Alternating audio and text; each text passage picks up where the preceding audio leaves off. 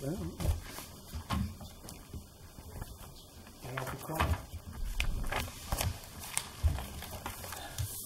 Fox right 7.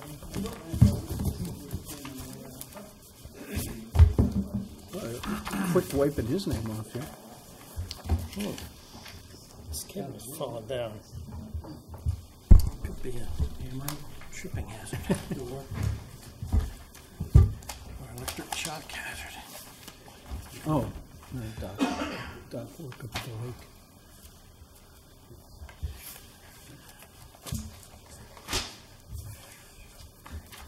Yeah, I hit the big nails 99 out of 100 times. Hit the small nail once. Almost dropped the hammer.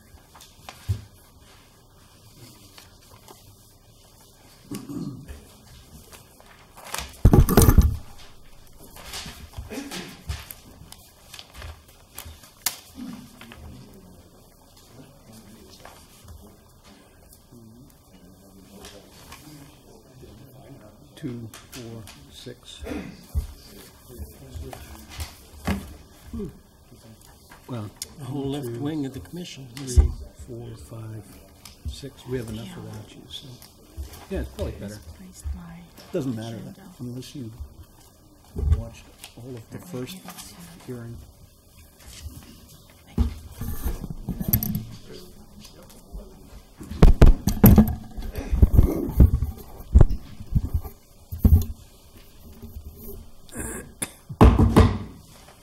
because you were all so loud and noisy. Welcome to the Wethersfield, October 2nd, Wethersfield Planning and Zoning Commission meeting. Would the clerk help me with the roll call, please? Chairman Harley. I'm here. Clerk Roberts is here. Mr. Hughes? Yes. Mr. Oikel? Here. Mr. Hammer? No. Mr. Homicki? No. Mr. Deane? Here. Mr. Allard? Here. Mr. Edwards? No. Ms. Antoniak? Here. Mr. Silver? No. All right. So there are 7 of us here. Everybody's participating. First item on the agenda, 2.1, public hearing application 1992-18Z. John Artaise, Cedar Mountain Stone and Mulch. This is a continuation from last meeting. Could you join us at the microphone, introduce yourselves, and I guess I'm wondering,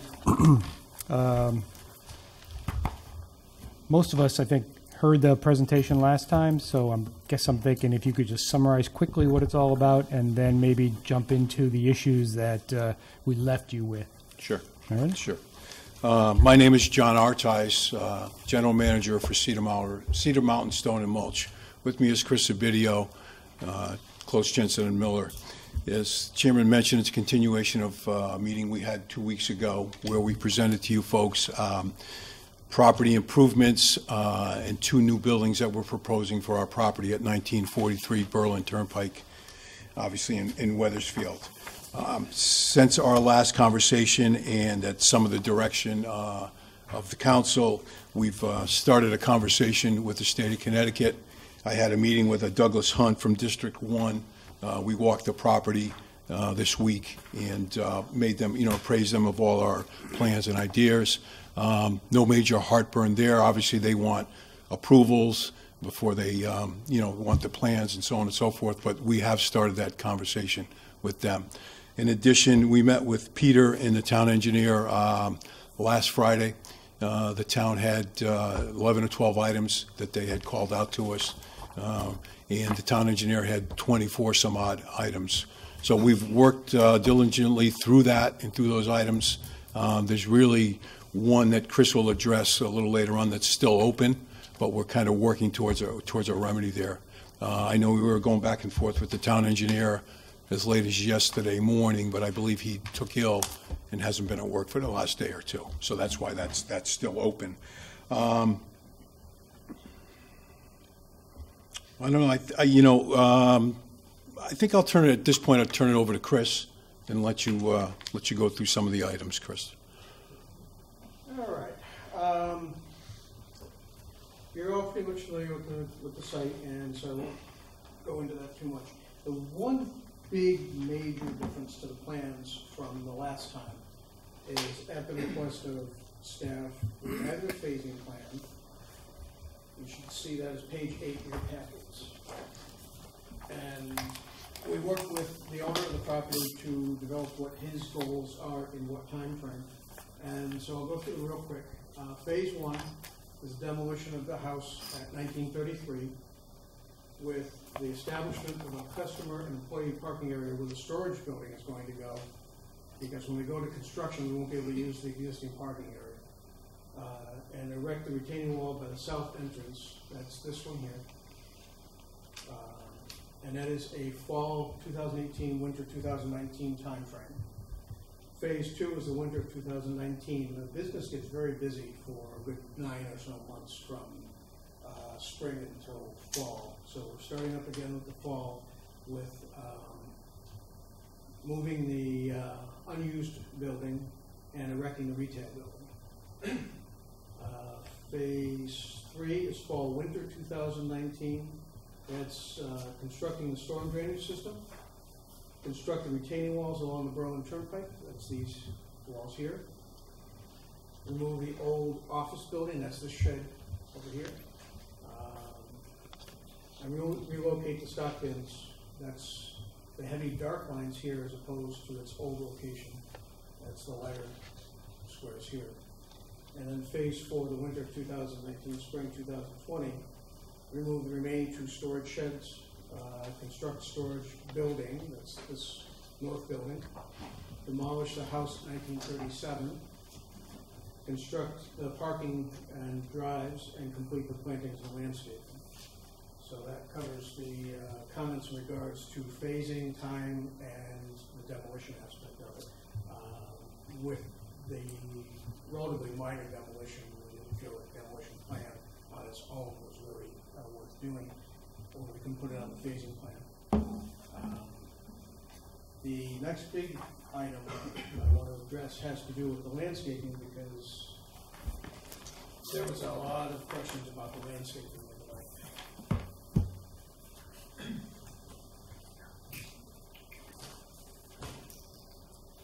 My landscape architect cannot be here tonight for personal reasons, so he's entrusted the landscaping to me, and I hope that wasn't a mistake on his part.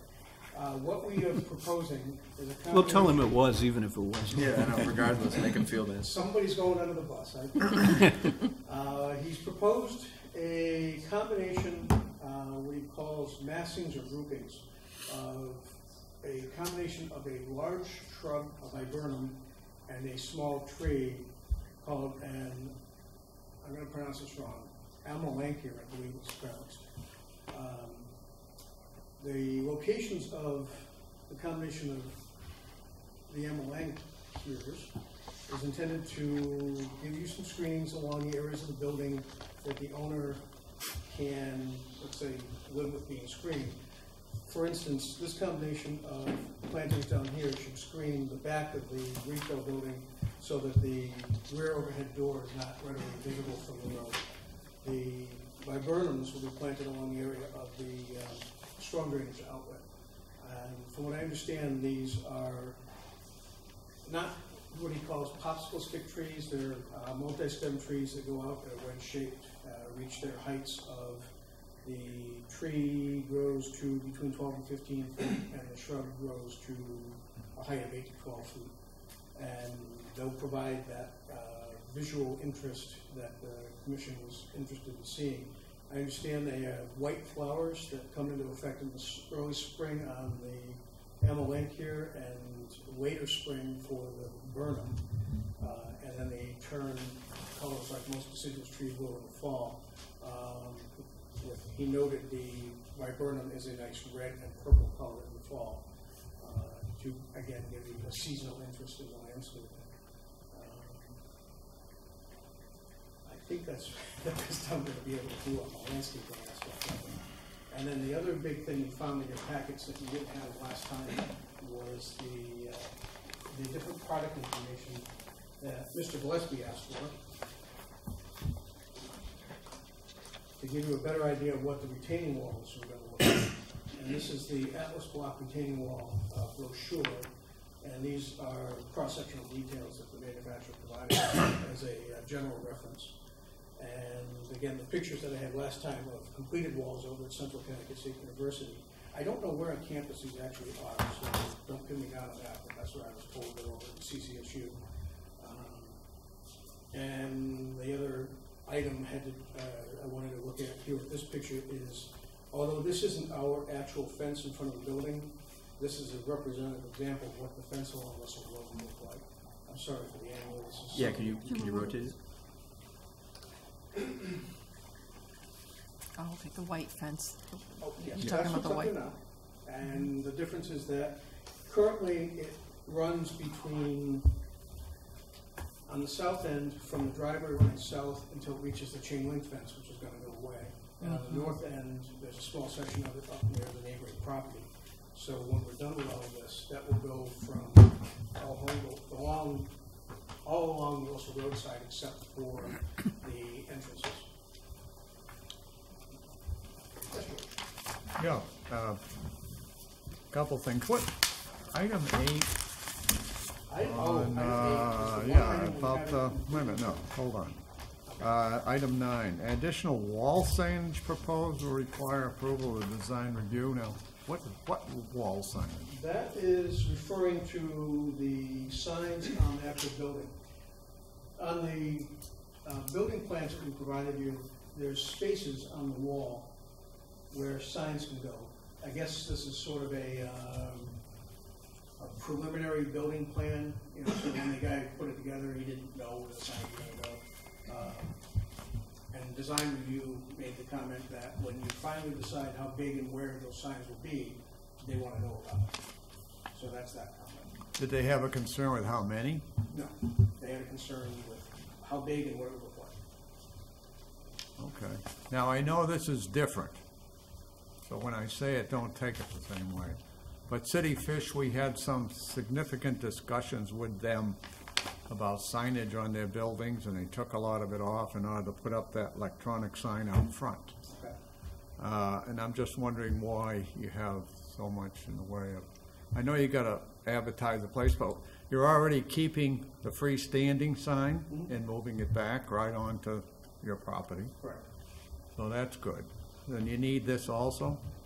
I'll let John answer that because that's kind of. I'm sorry to get into something that's not I'm sorry. in your area. Yeah, the owner's, he's not big on the signage. He's we'll probably have minimal signage. It may be on the Berlin Turnpike sign, but, you know, we're well established. The sign out front tells you who we are. Our operation tells you who we are. So it's not critical for us for the signage. You know, we want to reserve the right to comply with zoning and can comply with the signage square footage. I believe the big one up front is 42 square feet of signage, and we're allowed up to 80, I believe. But We have what? a total of 80 is, I believe, is what's And that's how much, allowed. 50? The one out front is 42. 42. Yeah. So we'd be limited in what we So could you do. can add more between 42 and... Correct. Yeah, the 38 and more so square you're feet of thinking signage. them, and how But- much do those signs account for? Any idea? In terms of square footage, Yeah. or it would be a total of 38 square feet we had left remaining to use. And that's what you're thinking of? As we looked at it and kicked it around, no, we're not thinking quite that much. Oh, We're not thinking quite that much. We want it to be subtle and you know, look good, you know. It is constrained by the reg, so Right, right, design review will take care of that. right. Okay, fine.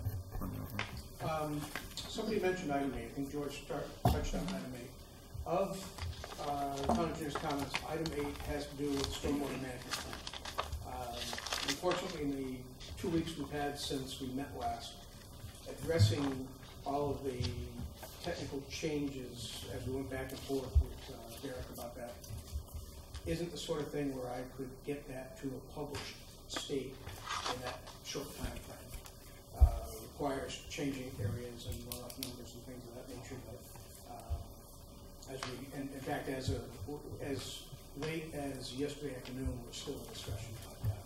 So we will work that out. And once we do come to a final agreement on the nature of these details, we'll republish that report. We did add permeable parking areas. We changed the parking areas from asphalt to permeable pavers. Glad you mentioned that. Yeah, to allow for water infiltration and storage. So we changed that up, as well as one of the sidewalks next to the building to increase, to decrease the amount of runoff. Yeah. So, Commissioner, I'll direct your attention to the fact that CJM did respond to all the comments on September 27th, which was probably just before they were sending this out. So I'm going to ask Peter to kind of summarize what he thinks his own comments are, because there's nothing else. There's no response from staff, either the engineering office or planning. But before I go there, just to kind of summarize what the meeting minutes said and my recollection of the meeting, it was we were looking for the phased approach, which we heard, talking to DOT staff specifically about the drainage and access, which I didn't hear about just yet, landscaping, and then I didn't note any changes in the waivers for landscaping that may or may not be necessary on the basis of what you added. We haven't modified the waiver request. One of the big things on the waiver request that we should modify is the area that is void now, because we've got the variance for the screening on the whole Along the ramp.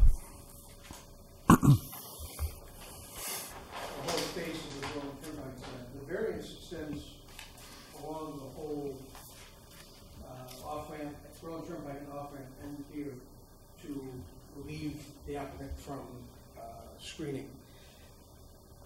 So that aspect of the landscape waiver really isn't necessary any longer. As far as the rest of the areas, we haven't reviewed too deeply where that was going to go. Where those numbers were changing? That's Okay. the big one, though, is the request about the Roland Turnpike side, because we do have the zoning variance for that. All right. We did add a combination of 70, right, bushes, the viburnum. And The viburnum and the MLN here. along that, in front of the wall, along that exit ramp, to soften. I mean, the wall takes the place of that, or? For the variance it does, yes. But we did add, again, the 70, per your call. We did add 70 plants to soften that look of the wall, so it's not just. I know Mr. Silver felt strongly about that area up He there. did, yes. And Kevin did the best he could Very with what he had to strong work with. feelings. One of the things Kevin wanted me to point out to you, since you brought it to my attention, that I neglected that. Where'd that go? Behind that. All right. He thought that you might think that we were neglecting this area here, and so he wanted me to point out to you that this is an MDC easement. This triangular piece of land between this dash line and the dark heavy property line, there's a sanitary sewer that runs through here. Our discussions with the MDC says you can disturb up to a foot into it vertically, and what can you do with a foot? So we kept all the landscaping behind the easement. So it does kind of look like we neglected that, but we haven't. It's just that we don't have permission to do that. I planted in mine. Beg your pardon? I planted in mine. They'll cut it down if they ever need to get in there. I do realize we could probably get away with it. No, but I know that that particular stretch is, you're probably looking at the back of the building for some of your signage, et cetera. So I'm with you. I will note for the commission that that wall that's protecting the bins does get to be 10 feet tall. So that's what he's trying to screen, and I'm sure that's what Dan was expressing his, I don't think the wall height exceeds 6 feet, to be honest with you. I'm looking at the profile at the contour map. Top of wall 250 and 250, yeah, that sounds right. and What's my invert? so I guess your invert's 41. So I guess not the whole wall is not.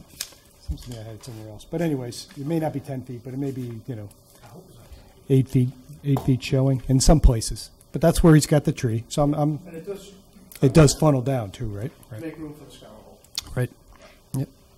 Will you also put, I'm Oh, go ahead. Thank you. Are you also putting ornamental fencing as well? That white fence on the Russell Road side, That's the I white consider that to be That's, ornamental. oh, okay. But there's also Isn't there another a wrought iron, I say that with quotations because it's probably not going to be actual wrought iron, fencing along top of the retaining wall, both asphalt protection and as a more attractive option to chain link. The chain link that's out there now will be gone. We're Yeah. not using any new chain link. So you got the wrought iron along the top of the wall, you got the timber rail fence along the Russell Road side. The only other fencing is the dumpster screen. Because I thought you were proposing, yeah, so the fencing that you're proposing, the black fencing, is that what it is? Correct. That's going along the retaining wall, like sitting on top of the retaining wall, all along the Berlin Turnpike? Yes, Okay. because it's metal, Yep. the structural parts of it are fairly narrow. So you have a lot more light showing through it than you have. It's not a visual barrier, I guess is the way to try and say that. In fact, most people won't even notice it, but it will keep you from walking off the wall. It seems like it'd be a nice detail as I well. think it is a nice It's almost like a screening in a way. But being black, it's not, if it were white, you'd see it. But Yes. It blends in. It's more well. subtle, yeah. Probably be aluminum, to be honest with you, as opposed to wrought iron, but we call it wrought iron to give you an idea of what it would look like. It's not There's a description in the prints, right? In the, Yes, it's on There the was detail page. description. That's why I just wanted to confirm that that's how it would look Sure. and where it's located. All right, so unless there's go ahead, Tom. Sooner or later, I want to get to Peter and have him characterize your responses. Okay. Well, to some extent, I apologize for bringing these issues up at this sort of late stage, but I just want to clarify matters. You're demolishing two houses, one of which you already have the demolition permit, so it's probably too late to bring this up. But for both houses, may I ask, have you looked into whether or not there's any historic value to them when they were constructed? I can tell you approximately construction was in the early part of the 1900s, if the assessor's records are accurate. Approximate year built on the property card, if I remember, was 19 teens for the one that's already down, and late 19 teens, early 1920s for the one that John uses for his office. Okay. Have you done any investigation as to the any historic value of them? we have not, Asking no. property. No, we have not. All right. Secondly, this relates to the propane storage tank and the thing. You've indicated in your materials that this will comply with all applicable federal and state environmental and safety regulations. If that, would you accede to having that as one of the potential conditions that the commission might attach, that you will comply with such things? Yes. Since you've already Yes. Yeah. indicated that Yeah. in materials? Yeah. Thank Not you. a problem. Peter, could you characterize the responses and where staff sits with all of those? Sure. Besides 8, as we heard. I think in summary, there are four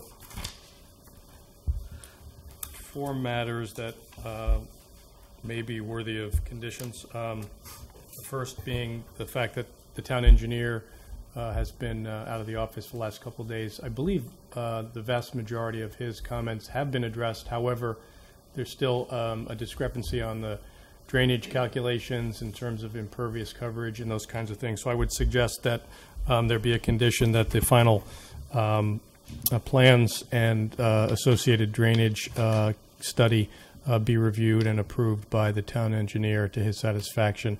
There's another layer of permitting here from the DOT in terms of the drainage, so we should be covered. But nevertheless, I think as of today, I can't say that he is completely satisfied with the final situation there. So that's the first matter. The second was discussed. There are a series of landscape waivers. I think there are 5. We should include. You should include all 5 just to be safe for the record. So that's the second. At the last meeting, and per our conversations with the applicant, I think they have agreed to make the curb cut on the Berlin Turnpike. I'm trying to remember if it's a one-way in or a one-way out. So this was a discussion at your last meeting about that curb cut. They'd like to maintain it, and they'd like to have it as an exit only, not an entrance. And then lastly, we were talking about the screening.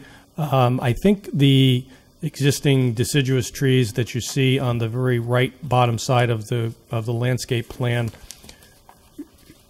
should buffer that parking area. That's where the fueling, above ground fueling facility is, and there's some storage over there. But I would prefer that there be a condition that, once the field conditions are determined, that we have the ability to add some additional screening to better screen, where that fueling area is going to be. So those were the 4 issues that I think were at least outstanding from my perspective. George, you had a question? Yeah, are you happy with the list, the type spec of equipment that they're going to be parking? And I saw it, but are you happy with that? Well, I don't know that was particularly described, so maybe it's a good time to get that on the record in terms of what's being stored in the various outdoor display areas. There is equipment out there now. I'm assuming they're simply going to move some of that into some of these display areas, but you make a good point that the record should probably reflect and clarify what's going in these various outdoor display areas. Or it should be at least explained to you whether you want to attach it as a condition. I think that's up to you, but it's certainly something that should be on the record.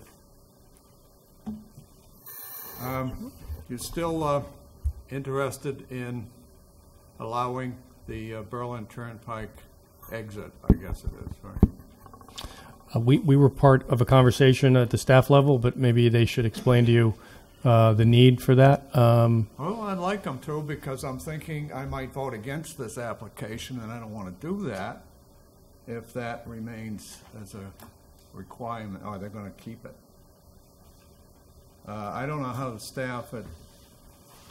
So I was going to ask, when you had the DOT out there, did they... They felt the same way as the council did that as our conversations went with the engineer and Peter, that exit only would be fine. We explained to them that it's only used for exit only. You would literally have to make a U-turn to enter it as you're traveling southbound. Snake Road. Yeah, it's really it's an exit point for us. And we'd like to keep all of your equipment? No, not for the equipment. It's for when our people and our staff are leaving. We park up in that area, and that's an easy access point to the Berlin Turnpike for us. To get onto the Berlin Turnpike? Yes, sir. Yeah. I mean, they just don't like going out Russell Road to the ramp, huh? Well, there's quite a bit of congestion there, and not everybody's going.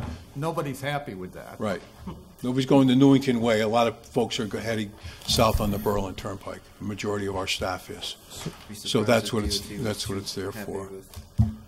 People getting onto that ramp, crossing over the solid line. Yeah, I don't know if they'd be too happy with people slowing down to turn in the traffic situation. That's probably the worst. When I was thinking about which way would I prefer it, it's probably out. At least they're only backing up in the driveway. I've been there, 3 years, and I've yet to see any vehicle or anybody enter that way. Yeah. Enter, exit, yes, but not enter. So the only other thing that I would be concerned about is if it's used as we consider possibly putting in a condition in this thing, that it not be used for the public either. That it's a resource only for the workers. Yeah. Right. So the public flow, on the off chance that somebody gets lost up there, which has happened once or twice over the last couple of years, it's really just for our employees only. The public doesn't even access to that area, And so we do have the light at Arrow Road. Except that at some point or other, you're going to use this as temporary parking over on that side, and so I envisioned this cut through, in the first stage. And so I'd like you to control that, and in a permanent condition, I'd like that controlled as well, personally. Sure. All right. So DOT then you think is happy with DOT can't this exiting, huh? So DOT really can't say you can't have access. To deny access would be to. They don't with the traffic jams over there and their rampage. So it's a parcel of land that has access to the highway, and so and I'm a non-engineer and a non-traffic engineer, but Mr. Chairman. The history are they got two homes there, right? And they had access and they are parcels, legal parcels. There's And- a cut No. going up. And you'd have to the, pay for them. Access to You'd have to lot. pay No. for them. There's an access up to the tow lot just north of them, a Yeah. couple hundred feet. Yeah. Yeah, So, so it's Yeah, but not that's a common. house and it's owned by Mirability, and I It's a believe. tow yard. It's a commercial towing yard. Yeah, So it's commercial in there. So towing. he's Okay, running that's heavy trucks and equipment in I agree with and you. out of there, trailers, everything, heavy tow trucks. So yeah, and he's going both ways. So I was listening to your point. So I don't get really too worked up about that. Exit only makes common sense in the other. Yeah, I mean, and I'd hate to make a condition here that DOT couldn't live with, because then they'd have to come back and get it removed. right, exactly. So did I understand you correctly? You'd be okay if we had an exit-only type of constraint and no internal, Yeah. no allowing Yeah, people? absolutely. Yeah. All right. You know, can I open it up to the public to ask some questions? Is there anybody here who wants to speak on this? It is a public hearing. Okay. Any other questions? I just have one question. The scour hole that's at the outlet, it looks like it could be the only piece of construction that's permanent that's outside of the right-of-way, or it could be. It's on their property. It's not in the DOT right away. But it's, I mean, you're talking 9 feet, and the grading that's going to be required to make it a trapezoidal bottom could end up extending outside of the right-of-way. It should not. Should not. It's close, but it should not. I would say if it was flat, sure, but it's a constant downslope down to the swale there. So I It would is, just, but that's why the invert of the pipe is as low as it is, so that it's coming out 2 or 3 feet into the hillside, okay. and so your trapezoidal. So the 9-foot scour hole fits within, plus the grading on the other side of it. Yes, Okay. not by much. I know it's tight. That's why I was looking at it. One of George? the reasons it's a little wider than it needs to be is to make up extra. It was sized for that. Extra eddy room. Okay. George? Yeah, is the, Peter, lighting on this site adequate and all that sort of thing? There is a limited public access area next to the proposed building. I believe there's some lighting on the building. So given the small size of that parking area, I think it should be And sufficient. basically only operate during daylight hours. You know, we're not open in the dark. So 2 additional topics on my list. Would you talk about the equipment that you gave us, so it's on the record? What is it, and where are you planning on storing it on a nightly basis? And I know it's not in that building. And the second one is, one more time for the record, what's going to be stored in each of the outdoor areas? In other words, in this bin area that has the drain system in it, under the hoops, and then over in that area that's got a retaining wall around it. Each one of those, if you wouldn't mind. Yeah.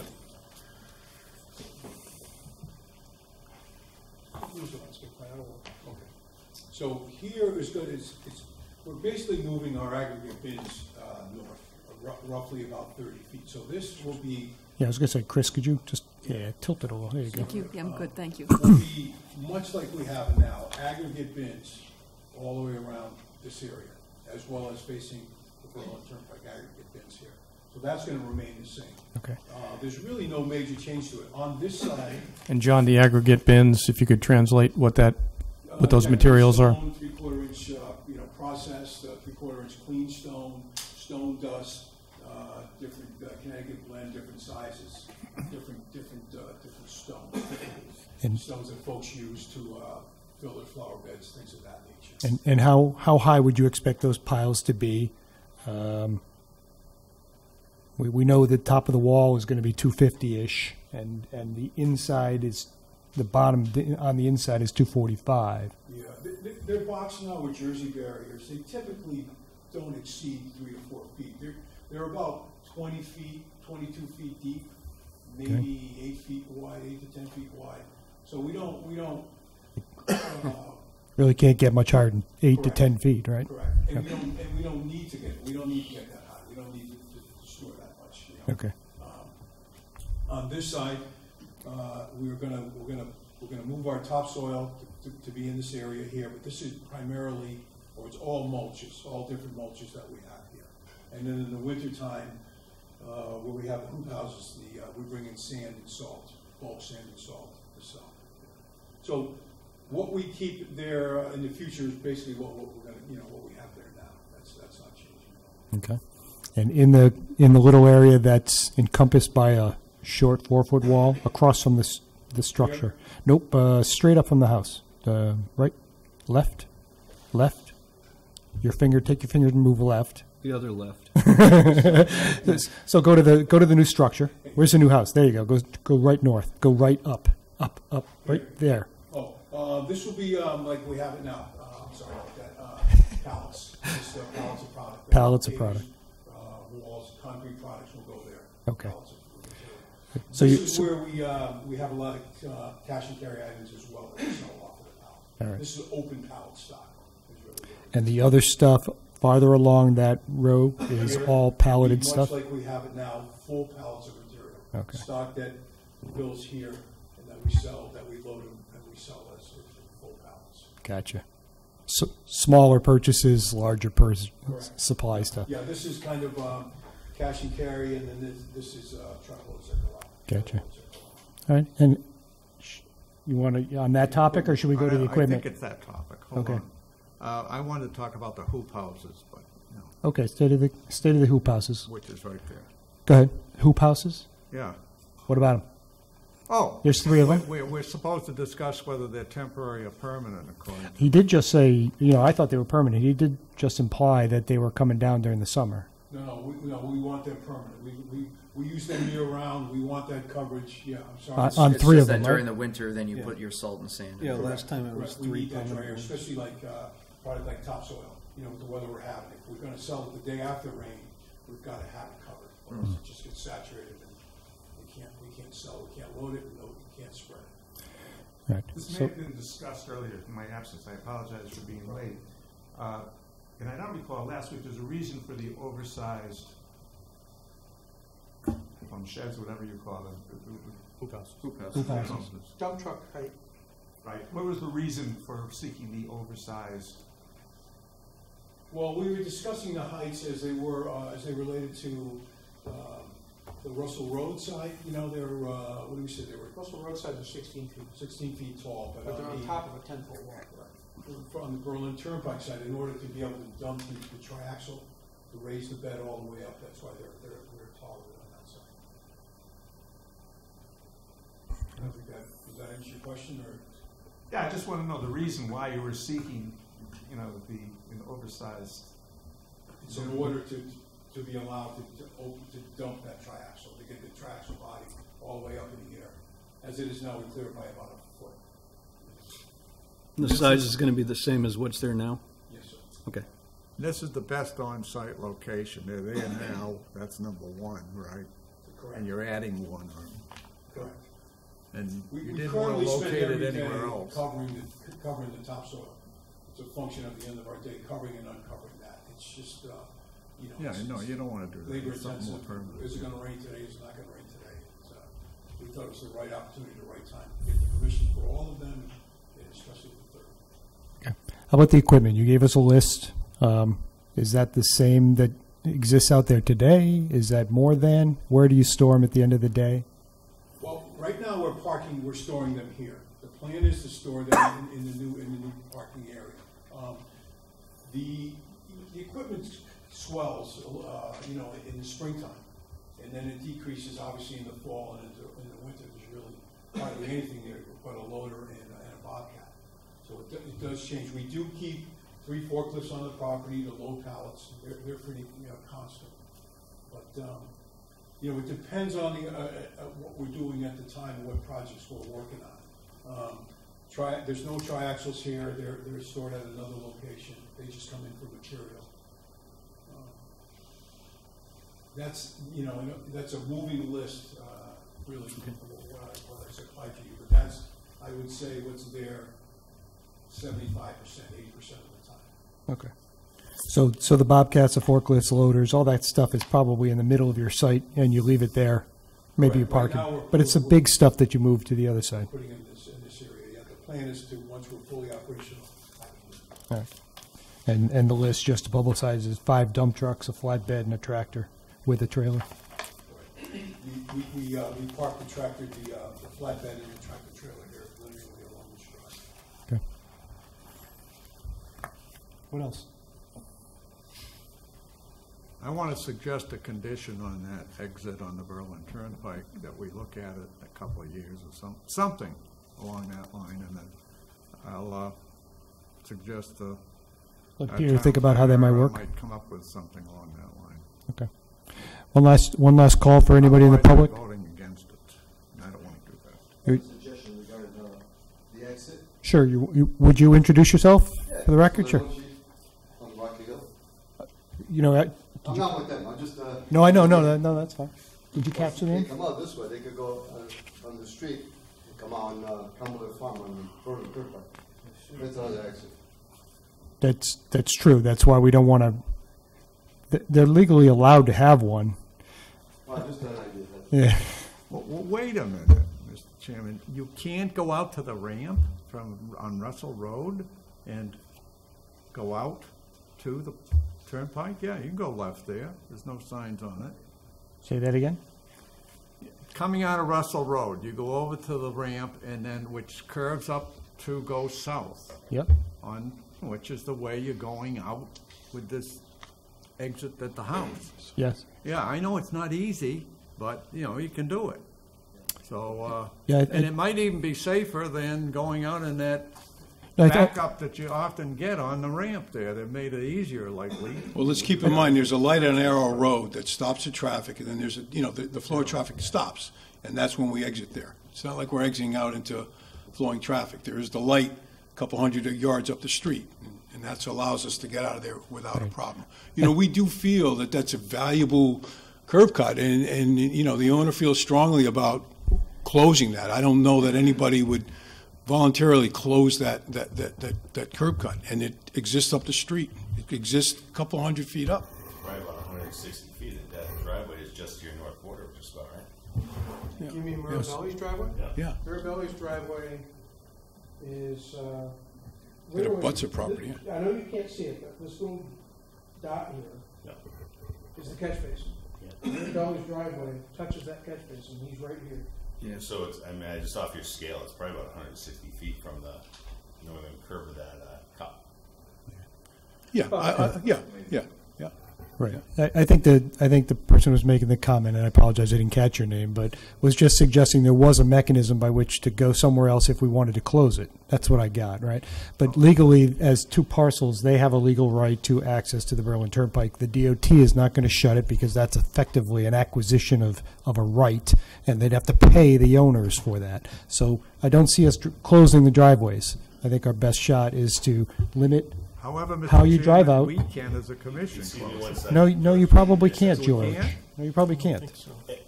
I would think that it would create a burden to the taxpayer. I would believe it would create a burden to the taxpayer, as a former person from DOT said. If we start putting conditions on that access point right there, this could create a real problem or a lot of expense for him at DOT.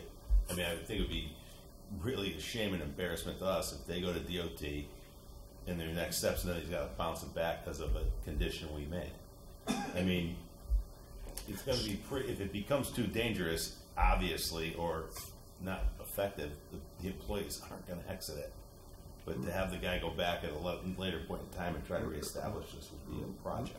Rich, is that an eminent domain type issue? Yeah, they have a Really? legal right to kidding. that, and it's taking. And story. not to pile on. No, there may be some point in, the next 100 years where this is used for something other than stone and mulch, and there could be either emergency reasons or commercial value in having that, that exit for another use on this property too. And also to pile on, it's, the day the DOT does decide to revamp this exit for the umpteenth time, they're going to be in a real pickle if they already don't have this curb cut. And to Rich's point, if Homicki was here, he'd tell you from an assessor's standpoint, it enhances the value of the property. So let's put our thinking caps on. Yeah, I mean, and we'll all be driving electric cars and, Electric scooters. Yeah, right. All right. I want to see an electric Get my triaxle. mulch. So this is a public hearing. I didn't see any hands to offer any comments. Are there any more questions, or can we move on the hearing? I guess Oh, excuse me. my only question would be, you heard some of the proposed conditions. Did you have issues with any of them? No. Okay. No. If I may, it's been a process for us. Like I mentioned, we were here roughly 18 months ago, inadequately prepared, but we've taken the time and effort to do that, employed a very capable engineer who's been through a lot of expenses. I've met with ZBA, I've met with the design board, I've met with you folks, trying to put our best foot forward.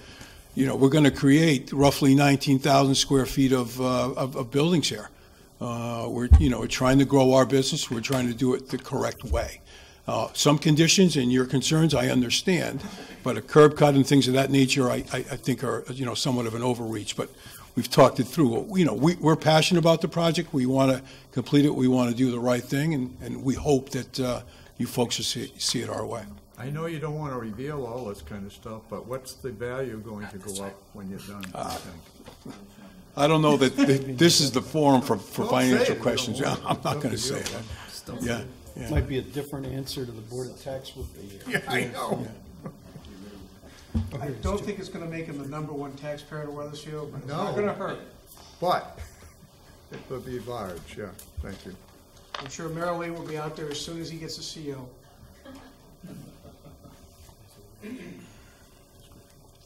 Well, except it doesn't identify them all, right? All right, so did somebody make a motion for my hearing? I'll move to close the hearing. Okay. Thank you, Dan. All those in favor say aye. Aye. Anyone opposed? All right. So would anybody like to try and format a motion? Make a motion, we approve application 1992-18Z as submitted with the following conditions. One, that final plans and the drainage study are approved by town staff.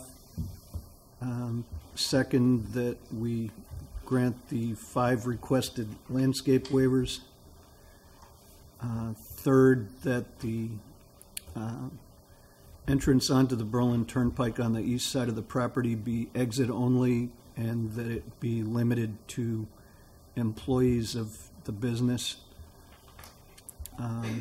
Fourth, that the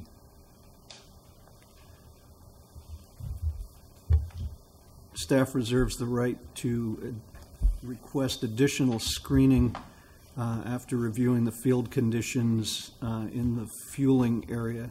Oh, you grabbed mine. I'm sitting there Yeah. looking for that piece of paper for crying out loud.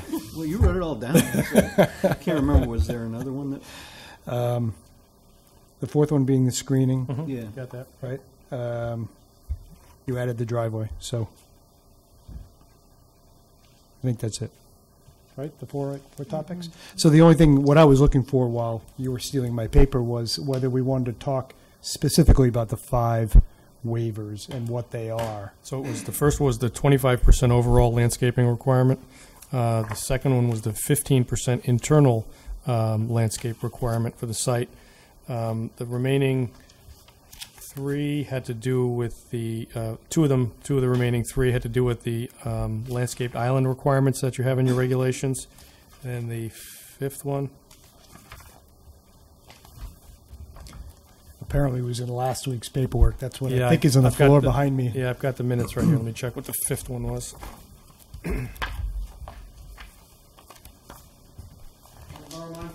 I got it. 5th was the screening of the loading areas, outdoor storage, and work areas, so that was the 5th one. Okay. All right. Mr. Chairman, I don't think the motion had a second as yet. I'll do that if that's acceptable. Go ahead, Tom. And I thought you were going to follow it up with some caveats. Oh, or- I do have a question and a small amendment. for technical purposes. One being does the motion which contains the verbiage accepting the application as submitted, or the plans as submitted, include the statements of the closed Jensen and Miller communication of September 27, 2018? Yeah, I mean, I intended intended to include everything that was submitted as well as everything that was said. Okay. That was my hope. Secondly, could we also include, and I would move to include within the scope of the motion an additional condition that the gas storage equipment will conform or shall conform to all applicable federal and state environmental and safety regulations, as especially since that's the applicant has specifically agreed to that provision or that condition. Sure, I'd definitely accept that. Okay, I'd so move then. All right. So we have a motion and a second with five topics, right? Any additional comments or questions? Could we? I think my motion requires a vote to amend the. I was just accepting that. It was accepting within the scope of your motion. No, I'll accept that as a fifth condition. Okay, I think that requires a vote then of the commission. We'll vote on the whole thing. If you're all set, we have a motion and a second now. Well, if you want to vote on the amendment to the motion to add the fifth condition. Yeah, I think that's required by parliamentary procedure. No. Okay, I'll accept the chair's. Well, we can do it either way. The chair's interpretation then. George? Dan, are you happy, Dan? You came in late with, I remember at the last hearing, you were concerned about that corner that we were talking about where the exit is. And are you happy with the shrouding and the wall and so forth? I know you were concerned. Did you? I think it's better. It's certainly not perfect. It's the nature of the operation. I'm not trying to do anything not to allow them to do business, and I understand where they're coming from. It's just was my pet peeve was that this was the Berlin Turnpike, and we were trying to do something to upscale this area with development, and I wanted to bring this up as far as possible without interfering with their business. And you think they may have done that? They did add. You missed that part of the presentation. Whole discussion, but talking to my compadre next to me, he was satisfied with it, so I'll go along with it. Compadre, okay. Right. So we have a motion that has a positive motion and it has 5 conditions on it, up from the 4 original. All those in favor say aye. Aye. Anyone opposed? Alrighty, go do it. And thank you again for coming in with a comprehensive plan. And all right. Thank you. Welcome.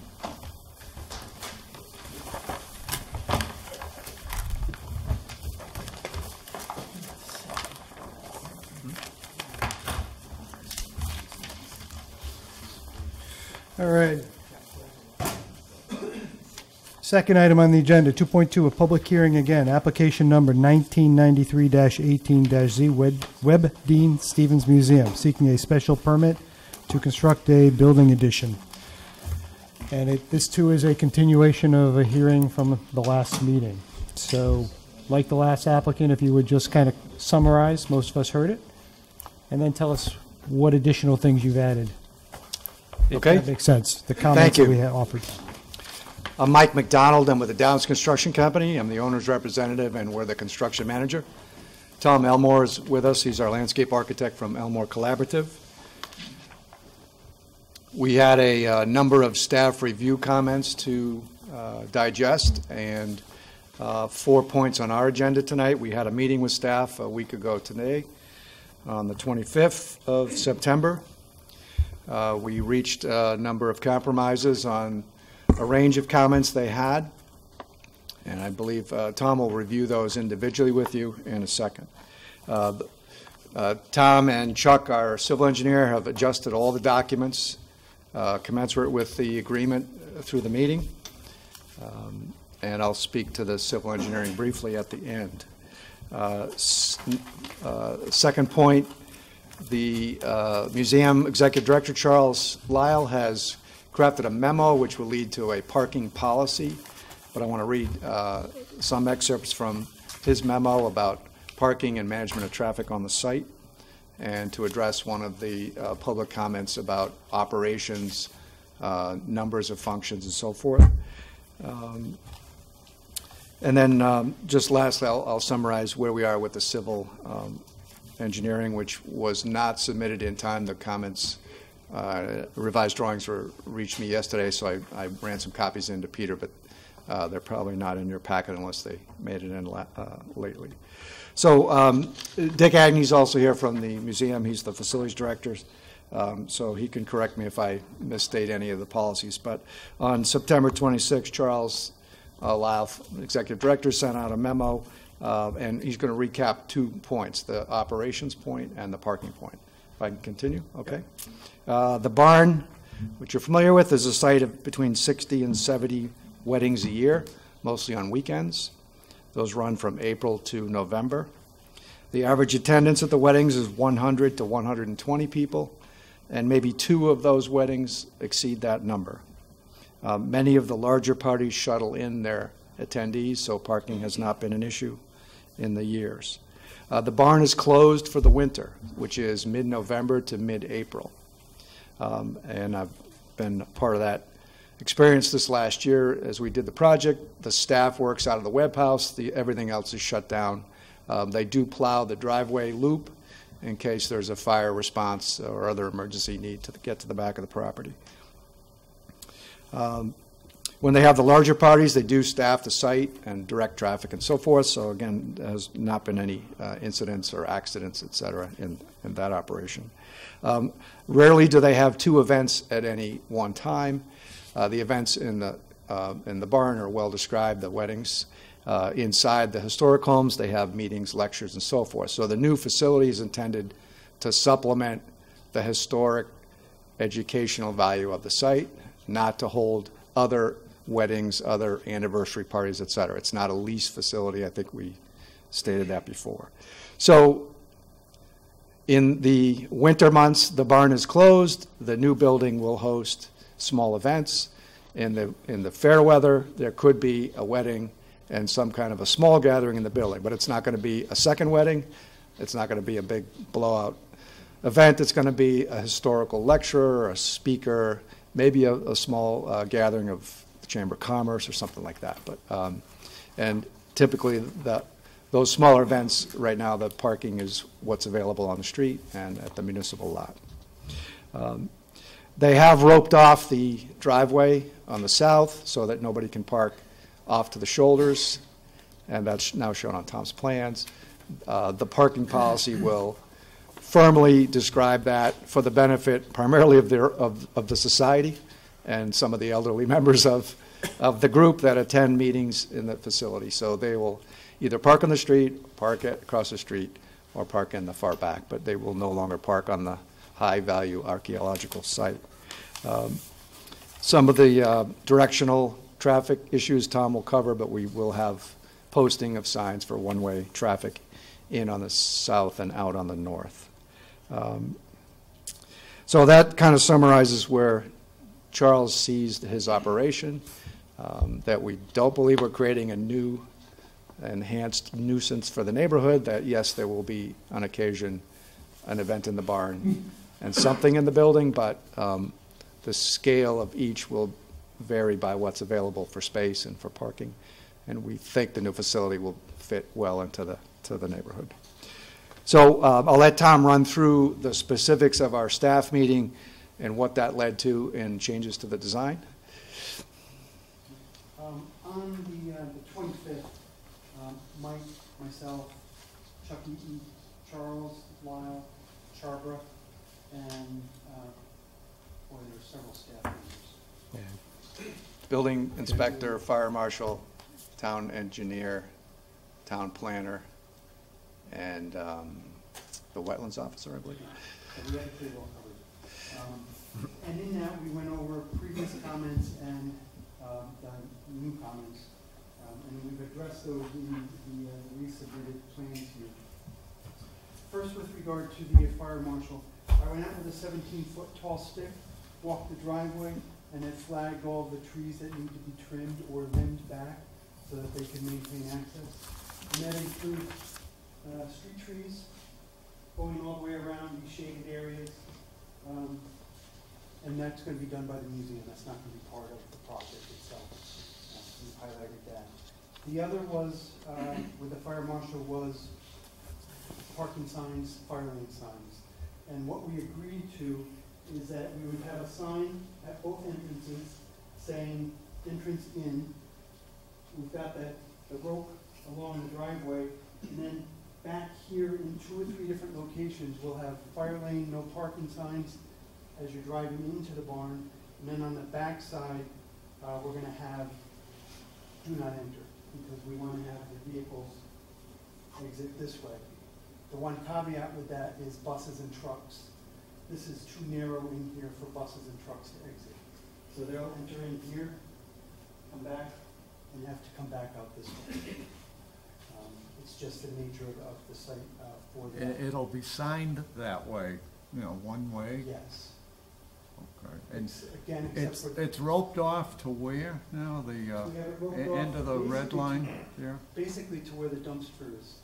So Okay. from So it goes sidewalk beyond the here. red zone, I'll call it there. Huh? Yes. Okay. Yeah. Okay. And at the end of the project, there'll be an opening here for this walkway, but not sufficient for the vehicles to park in there. Right now, it's 2 to 3 feet off the driveway, which is pretty comfortable walking and driving. I wouldn't want to encroach too much closer to the driveway, because then So people can leave a handicapped person off there, for example. They can walk up the walkway and then go park, right? yes, but we also have that taken into consideration as part of our staff meeting. What we agreed to was to take away one of the parking spots on the street and make that a no parking drop off. And Okay. at the end of the new walkway, to drop that down to the pavement, have a curb cut. And so you park here, drop off, pick up, exit and enter, and then drive away. Park or park over here. Thank you. And that was something we had talked about last March. Didn't think it would go anywhere, so we backed off on that with just the walkway going to the top of the curb. But as the parking rose to the surface, that was a good suggestion. And that'll be signed as well and striped. So some of the other issues that we addressed in the plans is we've added dimensions to the addition, have removed the southern curb cut here, put in a new curb, take out the asphalt apron, and added soil and grass for this area.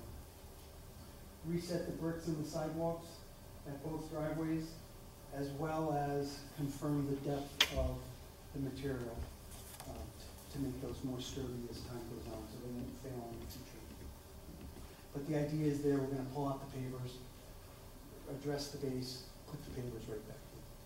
So it'll be the same pattern, same pavers as we have there right now. As we've mentioned, this is gonna be enter in, drive around, and enter out, again, except for the buses and the trucks. And that'll be signed, there'll be another sign here directing people in for the weddings in the back. And the other thing that was in that letter that Mike did say is, for weddings, the grounds are usually have staff on it to help guide and direct people. So it's not park wherever, it's getting back. So you won't need signs then? I'm sorry? You won't need signs to direct them then? Well, only during the We've event. been Won't need asked- as many. We've been asked to put in signs. I know you were. With regard to the signs, we're going to work with staff on that. Charles Lyle right now is down in Colonial Williamsburg and heading to other historic sites down there. And I've asked him to take photographs to see what those sites are using for signs, and then we'll work with staff to come up with something that's Good. aesthetically appropriate and yet still meets the request of fire and planning and zoning. Come on, I want a big DOT STC approved sign in. Reflective yellow with the corners. Chevrons.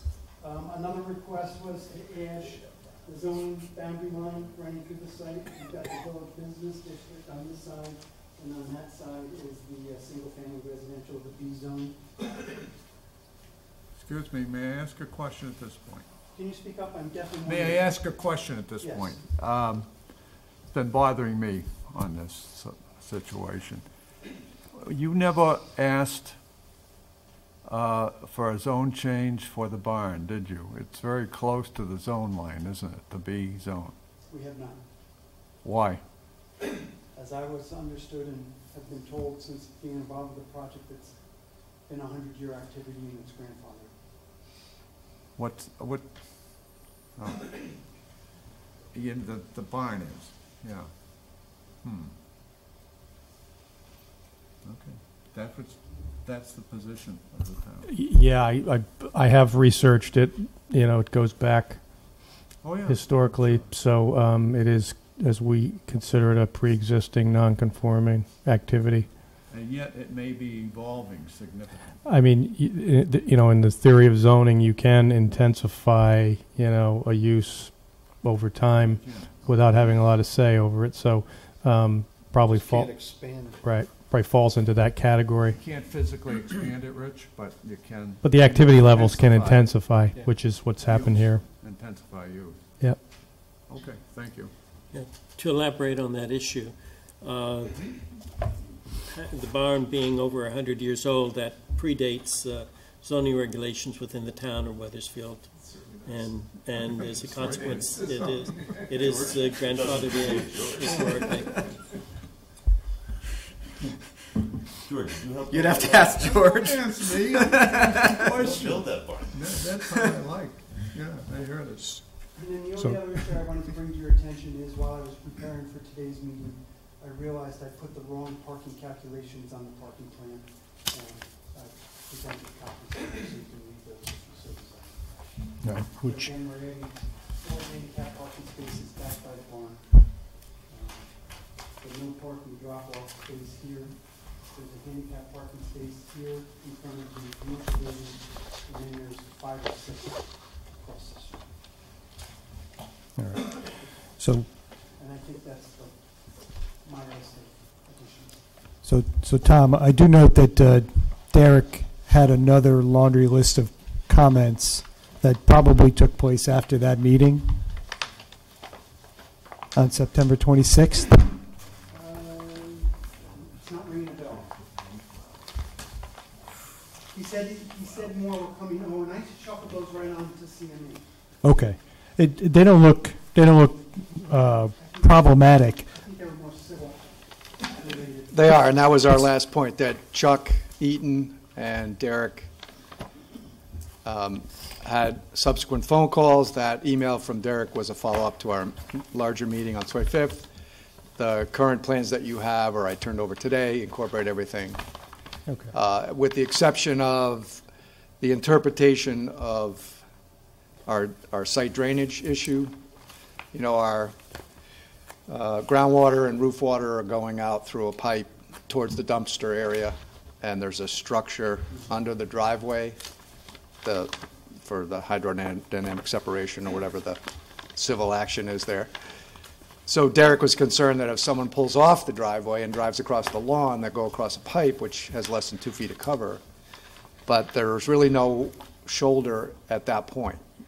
The driveway has the fenced enclosure for the dumpster immediately to the south edge and the large berm it's all planted up to screen the dumpster area from the weddings on the north side. So there's really no chance a vehicle could get off the driveway at that one point. So you're basically driving across H20 rated structures that are a foot or so below grade. So I think Derek was looking for some guardrails or something, and then when we really looked at it, we said there's really nowhere for a vehicle to stray off the driveway at that one point. So we don't think the pipe's in any danger. Okay. You know, and if this does become an issue, that may be a great spot for one of my signs. There you go. On one side of that. Nicely done. Because Yeah. I don't want to put a guardrail, I don't No. want to put a modern feature. And these signs are, I don't know what they're going to be yet, but. Yeah, I'm sure you can find something small and, appropriate. And believe me, I looked at it too from the dumpster guy's perspective to make sure that that truck isn't having to pull into the enclosure to pick up the dumpster, and he's not going to stray either. And I don't have the drawing overlaid here, but the truck would not cross the pipe unguarded either. Okay. I don't remember if it's east or west of the structure, but it looked to me like that they're not going to have a broken pipe because of a dumpster truck, whatever you call it, trash truck. All right. So I think we're in the clear there. Other questions for the applicant? Yeah, just one quick one. Somewhere in here, I read, and that's what I get for getting too much information sometimes. There's a tree in the construction road from the fire station parking lot that you're going around? Or Yes. You're not taking it out? It's Correct. in here, There's a correct? very large white pine. White pine, I think it's a yeah. 30-inch caliber. So tomorrow, we're going to limb about 5 or 6 horizontal limbs this big at the bottom west side of that tree, So you can get by? so that the archaeologist is bringing in a small tractor to scrape the topsoil, and then this month they're going to be doing their hands and knees, going through the site. That should be enough. Every time you do something, you're going to have an archaeologist, right? Sort of. Yeah. When I- You're ringing the bell, I'm tired of hearing. Exactly. We're at 100,000 plus already in archaeology fees, and I know you've been through it many times. yeah. First of all, as a flat of 2 weeks ago, it's a wonderful project. It's great for the town, I'm very happy. The one thing that I was concerned about, I'm glad you made amends with the fire marshal, I think that was important. But one thing that I noticed hasn't changed is the light. I've been frequently at the barn for events throughout the years, and it's dark. Mhm. I mean, you're walking from the barn out towards Main Street. It's dark. Mhm. And it's a concern I have, and I don't want to turn it over to you. I mean, that's the one problem that I have is I'm concerned about, I understand that you want it to go out there, you want it to be, it's in the 1700s. I do too, except I just sense there's a danger there. They're approving something without any additional lighting. I don't know. Let me tell you what we offered, and then Peter can speak. We initially, at the meeting, said we'll put some lights up in the trees and some kind of a landscape lighting treatment that Tom has done before. But we also indicated that with the new building out there, it's all glass on the western side and the northern side. So as long as the lights are on in the building, that light is going to spill all over the lawn and towards the barn. From going really at 0-foot candles to 5 to 10-foot candles of light level coming out of the building. It may be, but it still bothers me, and I'm kind of looking at staff here. I don't want to get us into a bind, quite frankly, that I agree with you, Dan, someone's on going your to fall point. get hurt, and we've approved these plans. Do it after the fact. So I had, when we get to it, I had a condition suggested for you. Charles Lyle, who isn't here, also indicated at our meeting that he was planning on putting some lighting. At the barn. In the barn area, there's a storage building in the back there that he was going to come up with a plan to illuminate the parking area. I think we'll have further conversations with him about whether the building, lighting is adequate, or maybe he'll start to think further about that. But we can suggest a condition that, a final lighting plan be provided to the town for final review and approval. So, Yeah, that's not just that. we're I'm much more comfortable, and I think it's important for the town. We're amenable to the right kind of lighting.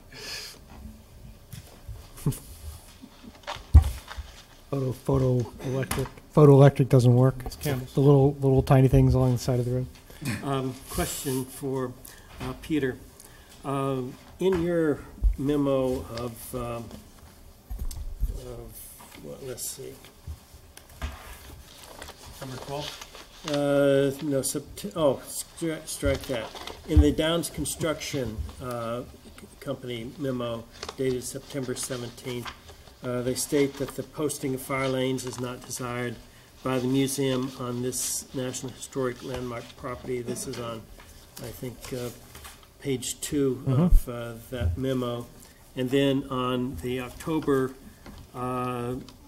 memorandum from the Fire Marshal, October 2nd, it says that this office will work with the landscape architect to place the appropriate amount of signs for fire lanes.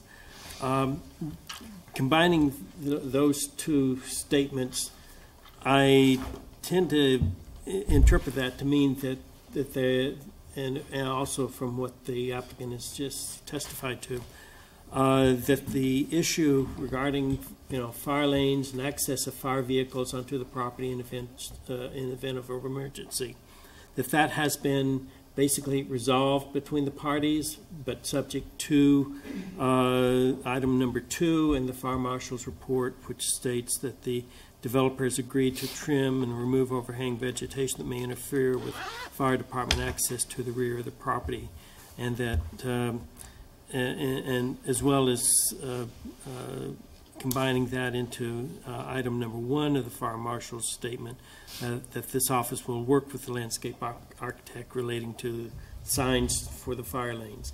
That's pretty much resolved, other than the details will be worked out between the And the fire administrative authority and the applicant. And the fire marshal was willing to compromise on, the conventional fire lane signs to make sure it's historically sensitive. So that's another condition, and I would suggest that those final details be worked out. Okay, and that the fire marshal has appeared to agree to the statement that's in the let's see, the Downs Construction Company memo of September 17, which states that the posting of fire lanes is not desired by the museum, and the fire marshal appears to agree with that statement, or has agreed to work with them on that final detail. In accord with that statement. Yes. Okay. We show number of those signs on Tom's plan. We're going to bid that scope of work, and then Anthony can walk the site with Tom, and they can decide where to put them.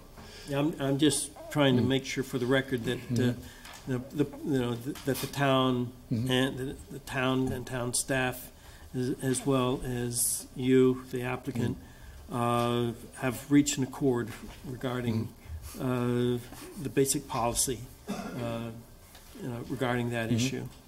We would agree with that. Okay. This is a public hearing. Is there anybody who wishes to speak on this topic? All right. Peter, would you like to go over your list of recommendations regarding? Sure. This list contains seven suggested conditions. The first being that a copy of the Webb-Deane Stevens parking policy and practices is provided to the town for our review.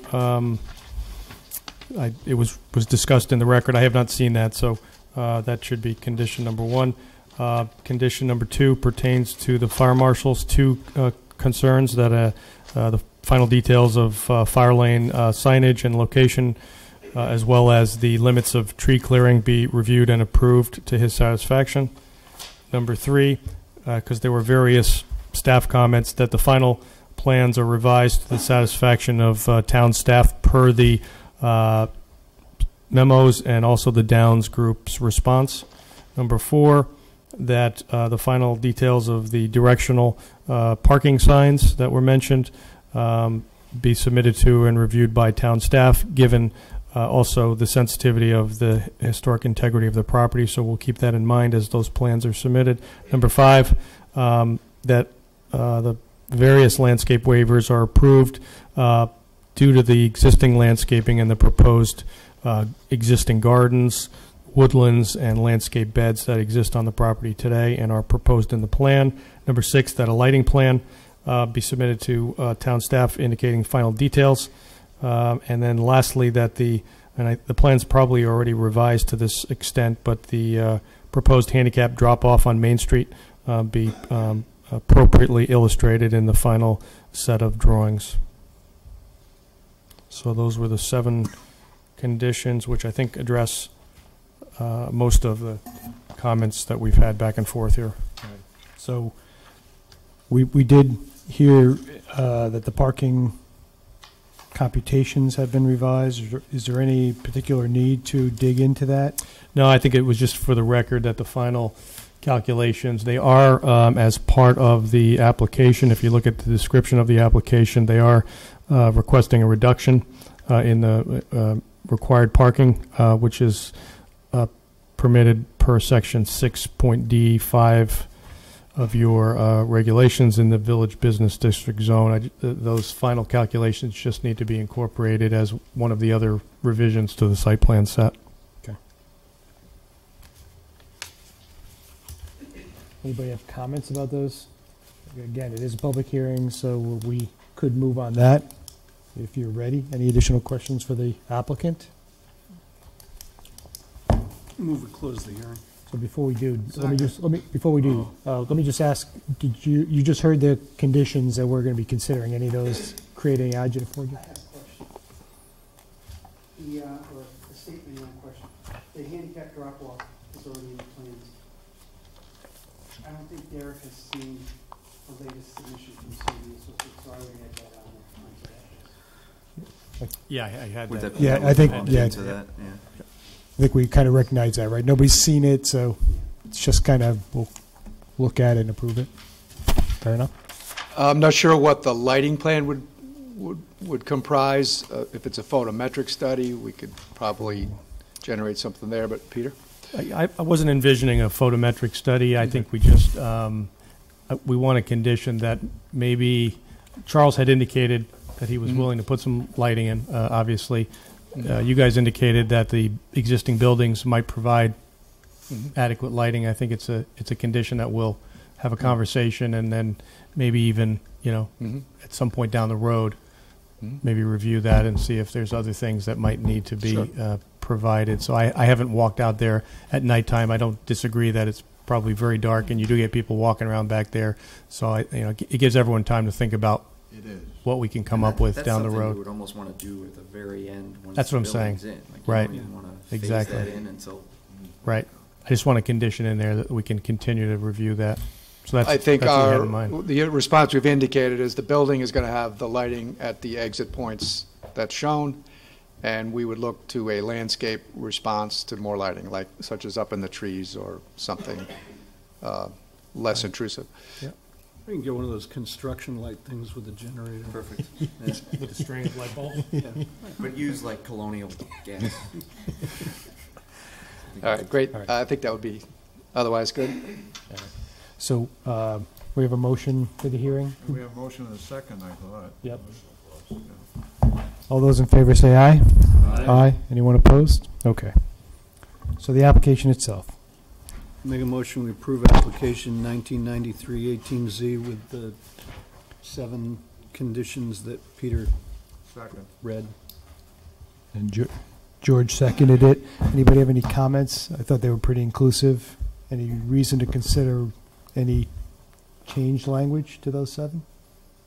No, I think it's good. I mean, frankly, the only thing I was really concerned about was addressing the fire marshal's concerns. But I think those conditions cover everything that we need to be worried about.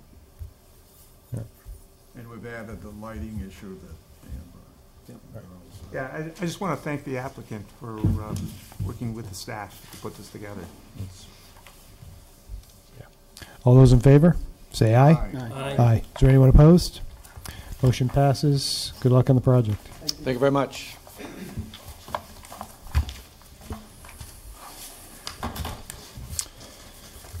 All righty. Move on to new business. Item 3.1, a public hearing for application 1995-18-Z. Derek Vincenzo, seeking a special permit in accordance with Section 3.6 to install an oversized shed. Thank you for waiting. How you doing? I'm Derek Vincenzo. I live at 57 Valley Crest Drive, and I'm looking to put in a storage shed to store my kids' toys, my lawn furniture, and my lawnmower. So is this where we ask you 100 questions, keep you for a half an hour so that you can feel like you were needed? It's a big building. Can I talk? Yeah. Yes, George. Okay. I went out there and saw his site, and I even talked to him. Now, I know you're not supposed to exactly do that, but all I'm doing is telling him, finding out what it looks like out there, what he's doing, and so forth. And so I felt satisfied, and I'll comment after. Are you going to say anything more about things? So could you? You ought to describe your site and where you're putting it. Oh, it's gonna. I guess if you pulled in my driveway, it's gonna be to the left of my house. I'll set in the back where there was an old shed. I already removed the old shed. Same spot. Is it even possible to get a 200 square foot shed that holds anything? So that's so the only thing I'd like you to comment. Feet something that it's what it's ever old. happens? Yeah, it happens all the time. Right. You just don't see it, right? Just don't ever see so, them, right. So the question I'm going to ask is, why do you need something bigger than 200? So I can fit more stuff from my house in it. No, how many kids you got? 3. Sorry. That's a lot of Do stuff. you have a nice big riding lawnmower you need to fit in there? I gotta walk mine. I gotta fit in there. But you have a fence. Yeah, I got a fence too all in front of it, and it's blocked in by all trees. You can't even see it really. Very high shrubs. They're like 30 feet. High as these lights Yeah. are. So It's shrouded back there. The neighbors aren't affected really. So your neighbors won't see it? Yeah, you can't see it now. Any questions for the applicant? No comments from the public. We didn't get a single phone call, so I'm assuming, therefore, that none of the neighbors have any objections to this. Thank you.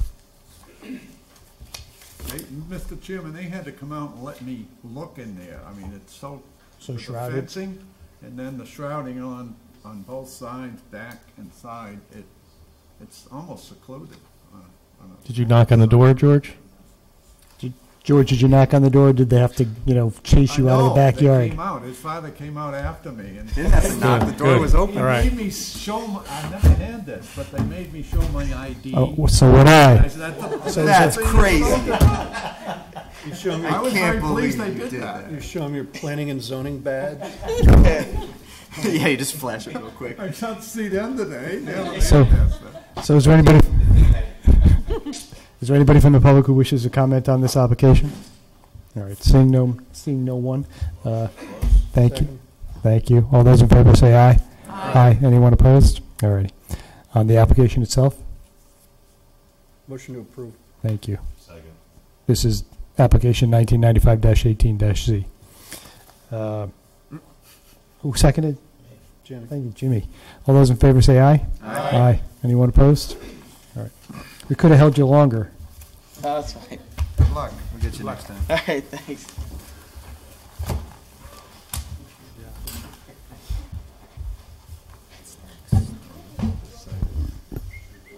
We changed it to 300 square feet. So is this on purpose? Item 3.2, a public hearing, application 1998-18-Z, another Vincenzo. Onochi?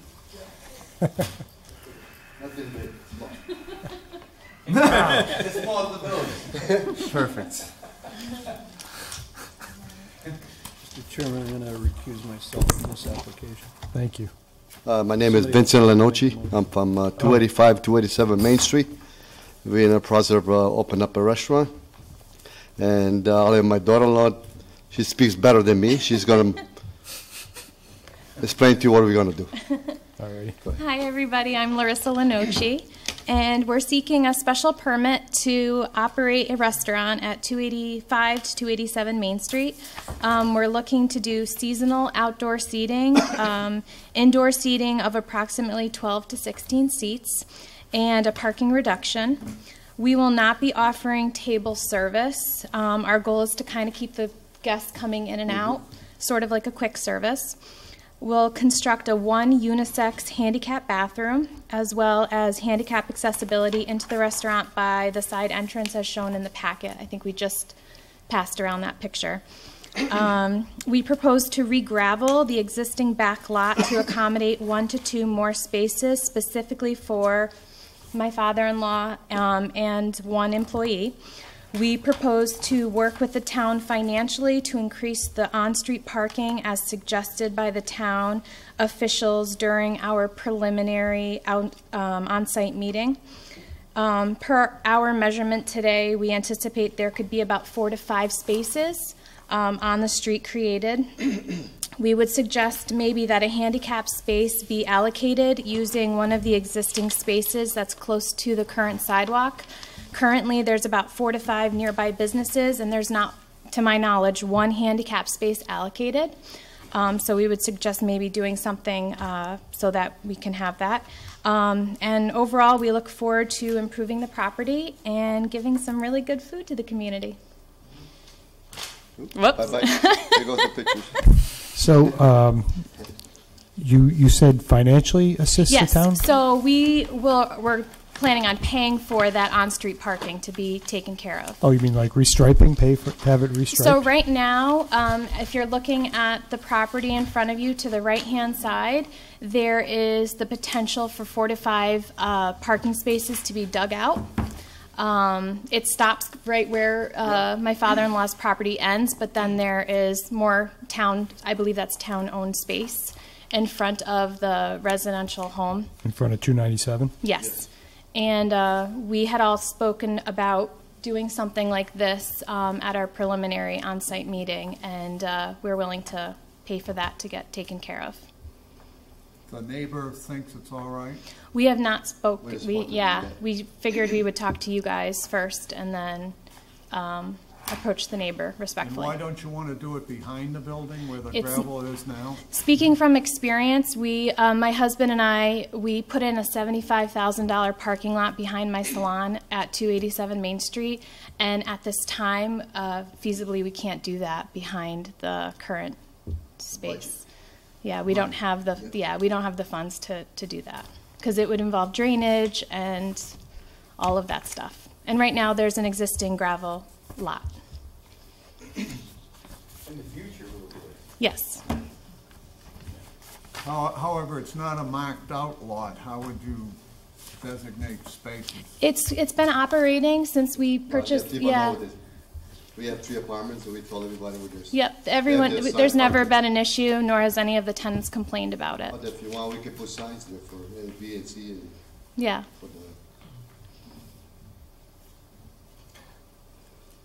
Yeah, I guess I'm just wondering what the neighbor will think when they dig out those spots. It is town property, but I wonder if there's any legal right that they have to the property that's out there. So I'm going to suggest that every commissioner up here just kind of think about the idea.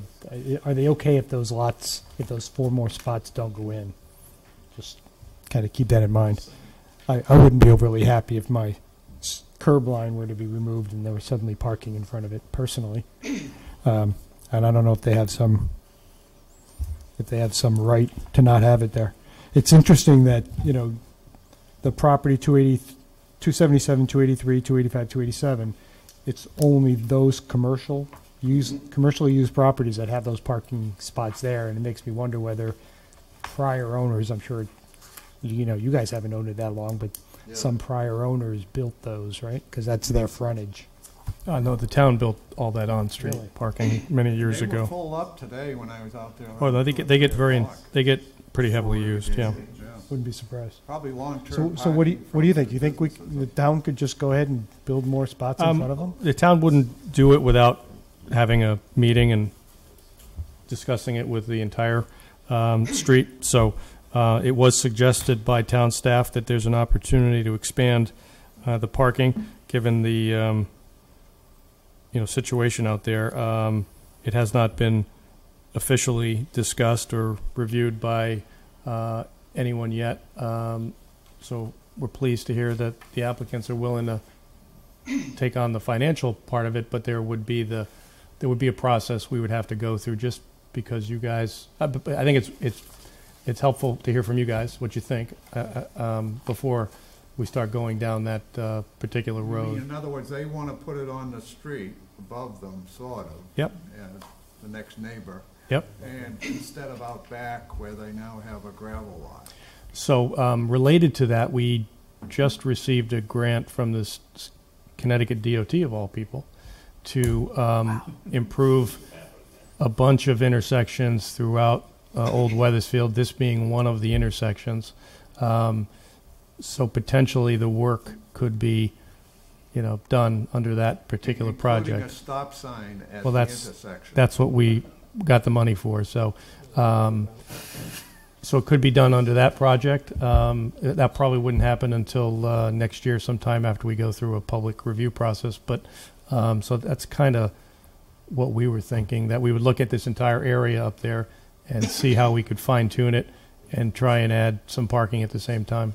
I thought you were interested in maybe parking in the back, and that's why I'm surprised to hear. Well, the applicant is proposing some parking in the back, and you saw my comment in the memo that we need to look at that a little more comprehensively. There is room, and there's probably a more efficient way to park back there, so that if people are parking behind the restaurant, the people who might be in the apartments. When I was out there last week, there were 2 or 3 cars in the parking lot. So during the day, so I think that needs to be thought out a little bit further. I'm not suggesting that a parking lot similar to what was done down the street for their other property, but something clearly delineated so that it's useful for everybody during the day and at nighttime. So the applicant had indicated he was willing to post signs for that purpose. Would you find that to be an acceptable way of delineating? I don't think on its own it is, but it could be part of a solution. Yeah. Okay. Otherwise, you'll have cars parking behind each other, and having people having to move and that kind of thing, which I think might have been a problem in the past with the previous tenant. So, so you think something in addition to some the signage would be required? Yeah, it's gravel, so gravel parking lots without any delineation can sometimes. Well, so if we had a condition, would it be acceptable to sort of phrase the condition that that they will make improvements for that back parking area, and that subject to requirements that the town staff will impose or find to be required. We would work with the applicant on that, right? And public convenience. Okay. It's very interesting, though, that we're proposing parking on a public land for a private owner, and the private owner is going to pay for the parking. I mean, well, I think you heard an offer. That's wrong. Well, Peter just said the town paid for all that parking, which news to me, obviously. I haven't been around that long either. Got a grant for it. Yep. Yeah. I still think you probably ought to consider this application without the guarantee that those 4 spots would ever come, or additional spots would come. Could we address that issue by instead of imposing a condition that we reference the Commission's recommendation that the town accept a grant of funds from the applicant for purposes of paying for all or a portion of that additional parking? Kind of a vague. Yeah, I guess I'd rather just leave it. It's very vague, but it's unenforceable. I hate to adopt something which is not enforceable, and that's so vague that how do you enforce it? Yeah, well, it wouldn't be enforceable. That's the point. Well, but at least it'd be referenced So as I'm an not sure what issue the that we purpose of addressed. referencing something if you can't enforce it. That's just my. I'm going Zoning to speak to enforcement those. officer can't. So besides the parking, Peter had some other comments to put his arms around the whole package, right? So what are We you gotta looking talk for? about the chairs So and what do you- seating out front, too. Fair. So, So- the prior business that was there was a restaurant that occupied half of the space itself, and he had 4 tables that sat 4 people per table. So he had already a seating for 16 people. What we propose to do is keep it seasonal. I mean, it's obviously not going to be year-round. And then if we would like to be able to mirror that same plan on the other side. So together it'd be 32 seats. But we're willing to decrease that if that's something that, the staff suggests. We're open to doing so. Because again, it's not supposed to be, it's not table seating. It's no different than how Creamery has some seating outside, Bistro has some seating outside. We just kind of want to have that same feel on that end of the street. No live music. Thank you. Okay. And you said you'd be redoing the Yes. brick Yep. out Yep. front, Mhm. Everything. making sure it's even and Exactly. good and Beautiful. And the access into the Correct. building is good. And Yeah, the entire how many building. seats do you want to put out there in tables? So ideally, we'd like to have 4 on either side of the entranceway. That would be great, and then there would be 4 seats per table. That's. You can fit them in there, 4 on one Yep, side? John from Cove Deli had 4 tables and had 4 seats per table. And he operated there Mr. for Manager, years. go with 3 Yeah, we tables. could go for 3. Again, it's not, the seating is just as a courtesy for the patrons. Will any of the tables be accessible to people with disabilities? And what are your arrangements for access by people with disabilities? So currently, the pavers that meet the sidewalk are level. There's a slight incline, and that is, what's pre-existing. So what we propose is we're going to tear all that up and make it nice, one flat space on either side of the entranceway. And then to the left will be there's a cement concrete pad. And that's going to meet the pavers that go into the side entrance that's specifically made for the handicap accessibility.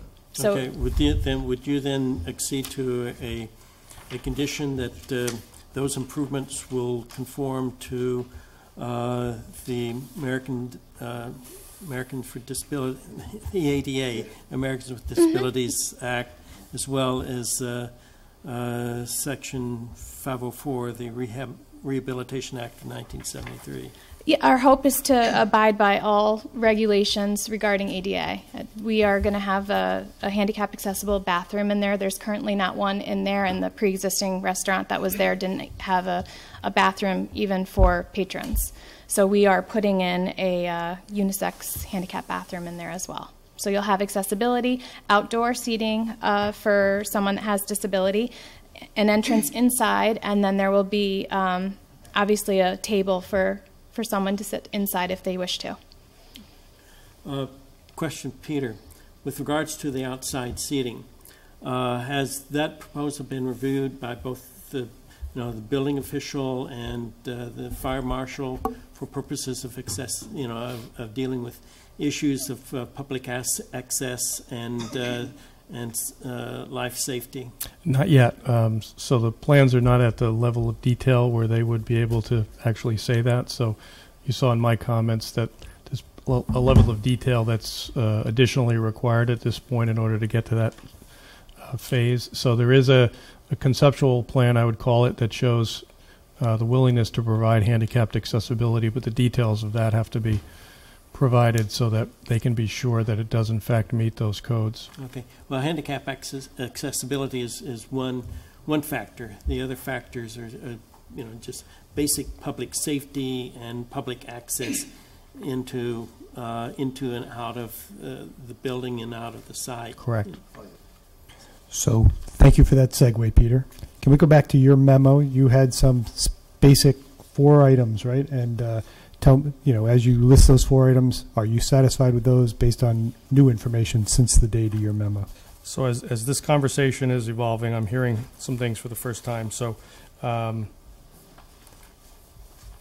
think this maybe needs to end up being like a sort of a 2-step motion from you guys. So there are a couple things that I think you need to discuss whether you feel that they are recommended. So those 2 things are whether you think it's important to have a handicapped accessible parking stall on Main Street to service those businesses up on that end of Main Street. There isn't any now. And then secondly, whether you think it's a good idea for this applicant to work with the town to add additional on-street parking up there at their expense. So that's probably more of a recommendation or something we should discuss. And then secondly, I think the rest of my comments pertain to the need for additional detail so that we can make sure the parking in the rear is going to work for everybody, the apartment building as well as this business. Secondly, providing details of exactly how many tables are going to be out there, what the pavers are going to consist of, those kinds of things. The details of the handicapped accessibility into the building. Number 3, there was an indication that there may be some awnings and lighting and some signage on the front of the building. I can't tell from the plans as to that level of detail. And then lastly, I think we already covered the rear parking area. So those are the 4 things that I felt needed further clarification in the application. And then your motion obviously should also factor in the fact that they're asking for a parking reduction. There is, as George says, that side of Main Street does get pretty well used in terms of the parking spaces, particularly around lunchtime. I know where all the people However, the other side of the street, they're parking in the lot across the street. Well, even on street, if you look at the aerial, you can see there's on-street parking, parallel to the curb. That a lot of times, at least my observations have been that they are available. The other thing is the church is also across the street. The church has a pretty large parking lot in the back. It would probably behoove the applicants. I don't know that this business is going to generate the need for people to spill over into the church and to Heartseed or anything like that. But nevertheless, there is some additional parking that isn't traditionally used during the midday up on that end of Main Street. So midday, at night or whatever, if you create any new spots in front of this location, you're just creating new spots for people who are going to the Creamery or going to Griffith or whatever. Like all you're doing is creating spots for them, not for this business. Yeah. So if people are coming to this restaurant, even if they're coming at night, they're probably not only going to that location, they're going to all the other locations, so everybody's got to share the same pot. So in my mind, adding those spots just doesn't really make sense. It doesn't feel like it would make any difference. It would just, I don't know, get rid of some grass in front of somebody's house. So let's talk about each of the things that Peter described, because what's going through my mind is I'm comfortable just letting staff work those issues out, right? When it comes to the outdoor seating, pavers, tables, etc., I'd be perfectly willing to let Peter work that out unless somebody has some concern about the numbers that have been presented, 32 people, 8 tables, to the extent that they fit that many. I'd let Peter and staff work that out, right? So are you suggesting an action tonight on our behalf, or hold off? No, to act today and let Peter, and staff do what they need to do, right? The same thing goes with the handicapped accessibility, though Peter's looking for some direction as to whether we think we need to create something in front of this facility specifically, correct? Yeah, I wanted to present that to you. That would require probably us going through some sort of public process to make that change on Main Street, but it is interesting. There is nothing up. There is a handicapped. Well, I don't know if it's technically handicapped accessible, but there is a ramp that comes from Main Street up to the front entrance that can be used. So the parking space should probably be right there. Would you make that a parking space, or would you just hatch it off and? It would be it would be eliminate it as handicapped. a parking Yeah, we'd have to put a sign, and we'd have to do the striping accordingly. The problem with that, it may end up losing one space. Yeah, because the ramp goes right Yeah. to the middle of the. So, but I think it is an added value for the businesses up there. There should be one there now. And is that something the town would end up going through, or would this applicant? The town would end up doing it. That's kind of what I'm thinking, right? Yep. Okay. The awnings, the lighting, the signage, again, something that others would agree. Obviously, I think so. Leave it to the staff. Yeah. Right. When we went to HTC, we presented that we would be mirroring exactly what's next door at my boutique, which is got the same awning, the same light fixtures. So that's exactly what we would be doing. We already spoke with the HTC about that. Thank you. So I think you're probably getting, at least from my perspective, that these are minor things. He'll need them for the record. Okay. You'll have to give them to him. Okay. But I'm okay with him Taking and care of staff it. taking Okay. care of it. And I think Perfect. that's what you're hearing from most of us, right? Perfect. So let's talk about. Is the applicant comfortable with that, that sort of solution to these various issues? Oh, yeah. All right. So the handicap parking. Should we Yes. direct town to work to try and get a singular handicap space and a ramp Right. into those areas? I tend to I agree. can concur, yes. All right. Yeah, especially if it ends up eliminating the sidewalk that leads into that center spot, because they could be replacing or fixing up the brick on a sidewalk that then the town decides the handicap spot should be at the first spot, and then there's no point in them doing any of that work. So just got to make sure we're not asking them to do something that then the town's going to dig up. You okay with that? Mm-hmm. All right. So what about the parking numbers, the parking reduction, and their inability to create it in the back? Are we comfortable with that? Personally, I can't see parking in the back for the facility and coming off the different road just to access the site. Am I understanding it correctly?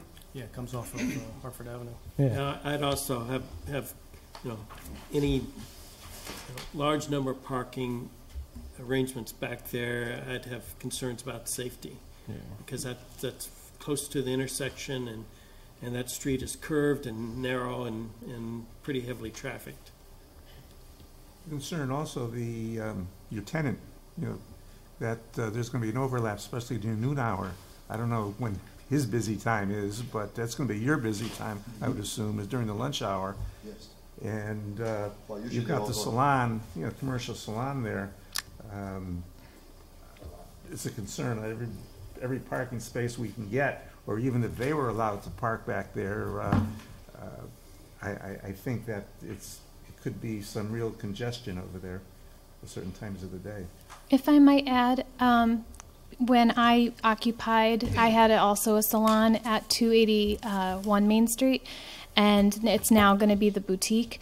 I had a good amount of people coming in and out, and then you had Bijou Rose, then you had Cove Deli, and we also occupied 287 as our spa, and we never had an issue with parking when there was full occupancy across the board. Your operation is going to be a little bit bigger than Cove Deli. They just have a couple tables in there.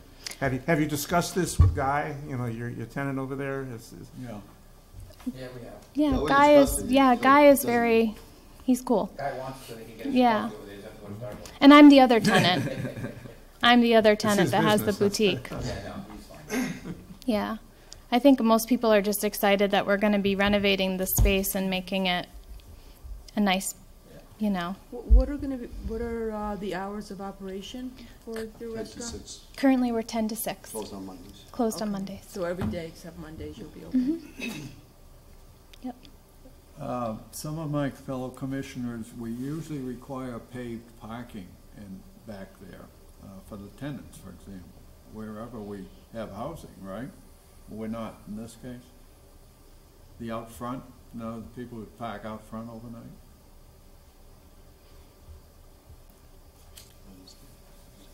I don't know. I'm not following your remarks because the out front parking they have- that's all public Yeah. property, public parking, which is paved.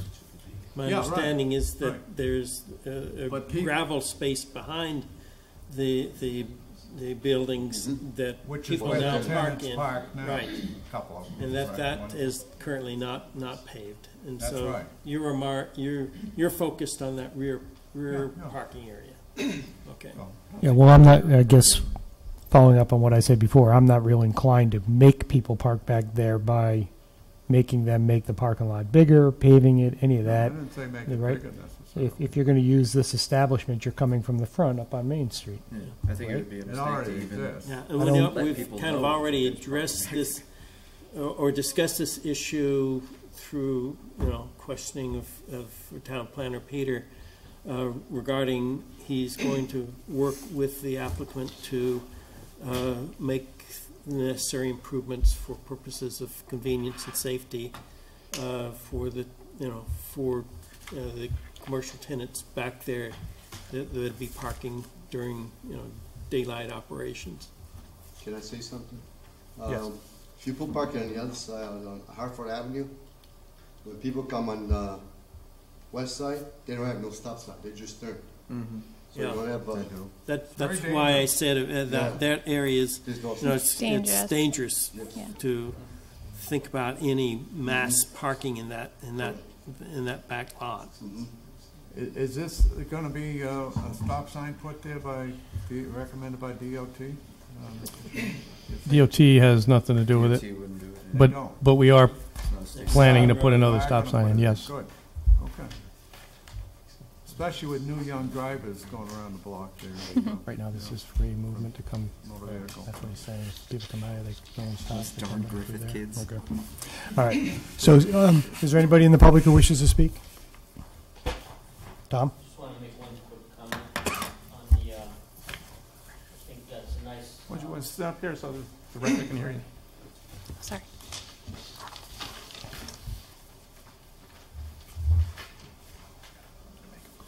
Tom Mazzarella, 600 Walcott Hill Road.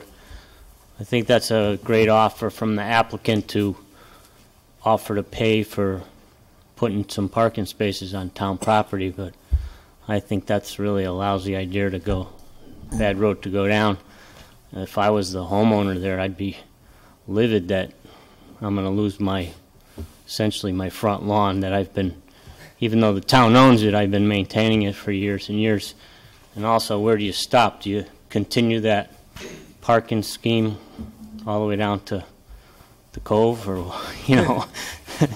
And the second part of that is, if they have to shell out all this money for these parking spaces, I think there's going to be kind of a, hey, those are my parking spaces for my restaurant, not for people using the creamery or whatever else. So I think you should try to make this plan work without those potential spaces. Thank you. Thank you. All right. Maybe we should put, So, parking spot. Thank so are you guys ready to close the hearing? Do you want anything more from the applicant? Nothing? Motion to close. Thank you.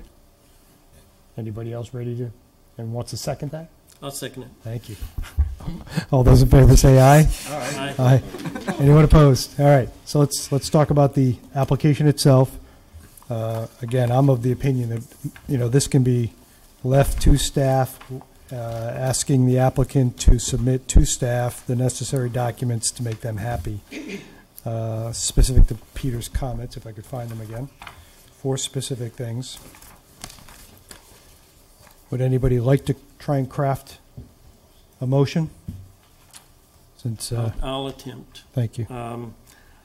Let's see.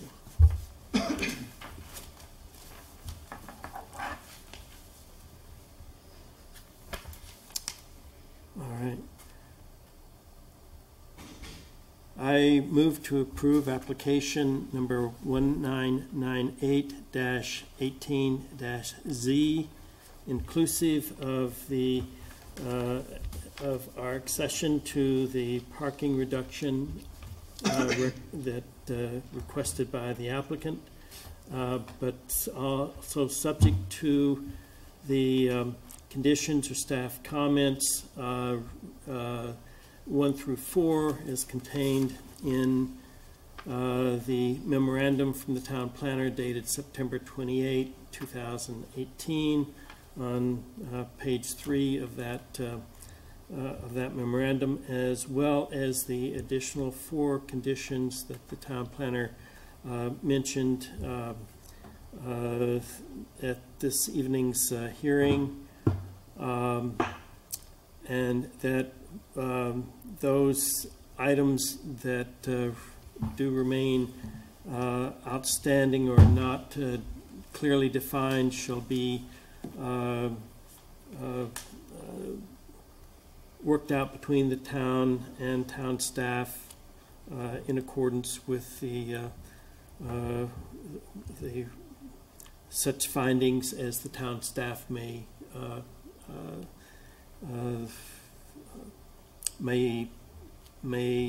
impose or come to a conclusion about.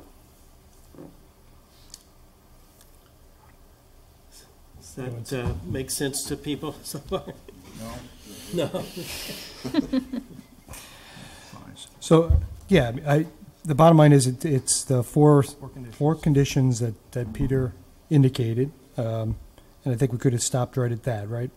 The applicant's going to provide additional details on the outdoor seating, the paving and tables, et cetera. They're going to look into handicap accessibility and see what options they can address there.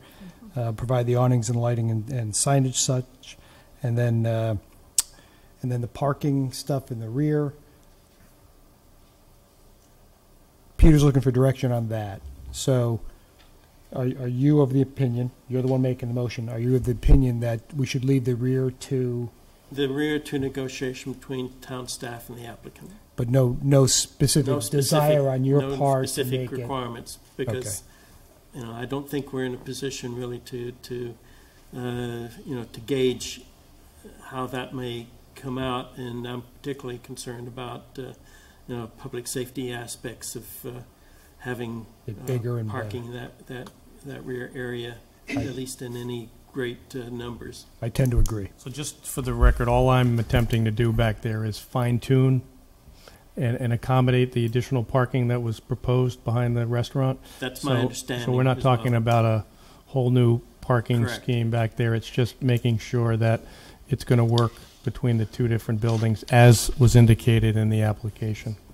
So I don't want the expectation to be that they're going to have a big formal parking lot much different than what's out there now, but it's really going to be an adjustment and a fine-tuning to make sure it all works together. Right, and basically to accommodate the minimum number of vehicles that their business requirements, including their tenants, require. Yep, okay. Right. I like that. That's what I was hoping for as well. Is there a second for that motion? Since I don't think I should Second. Thank you, Yolanda. Any additional comments, thoughts on that? All those in favor say aye. Aye. Anyone opposed? Yeah. And you're opposed, okay? And Rich was abstaining, so that's 5 positives, right? 1, 2, 3, 4. No. Yeah, right, 6. Dan joined after we did the count. Okay, so 6 positives. All right. Thank you. Good luck. Thank you.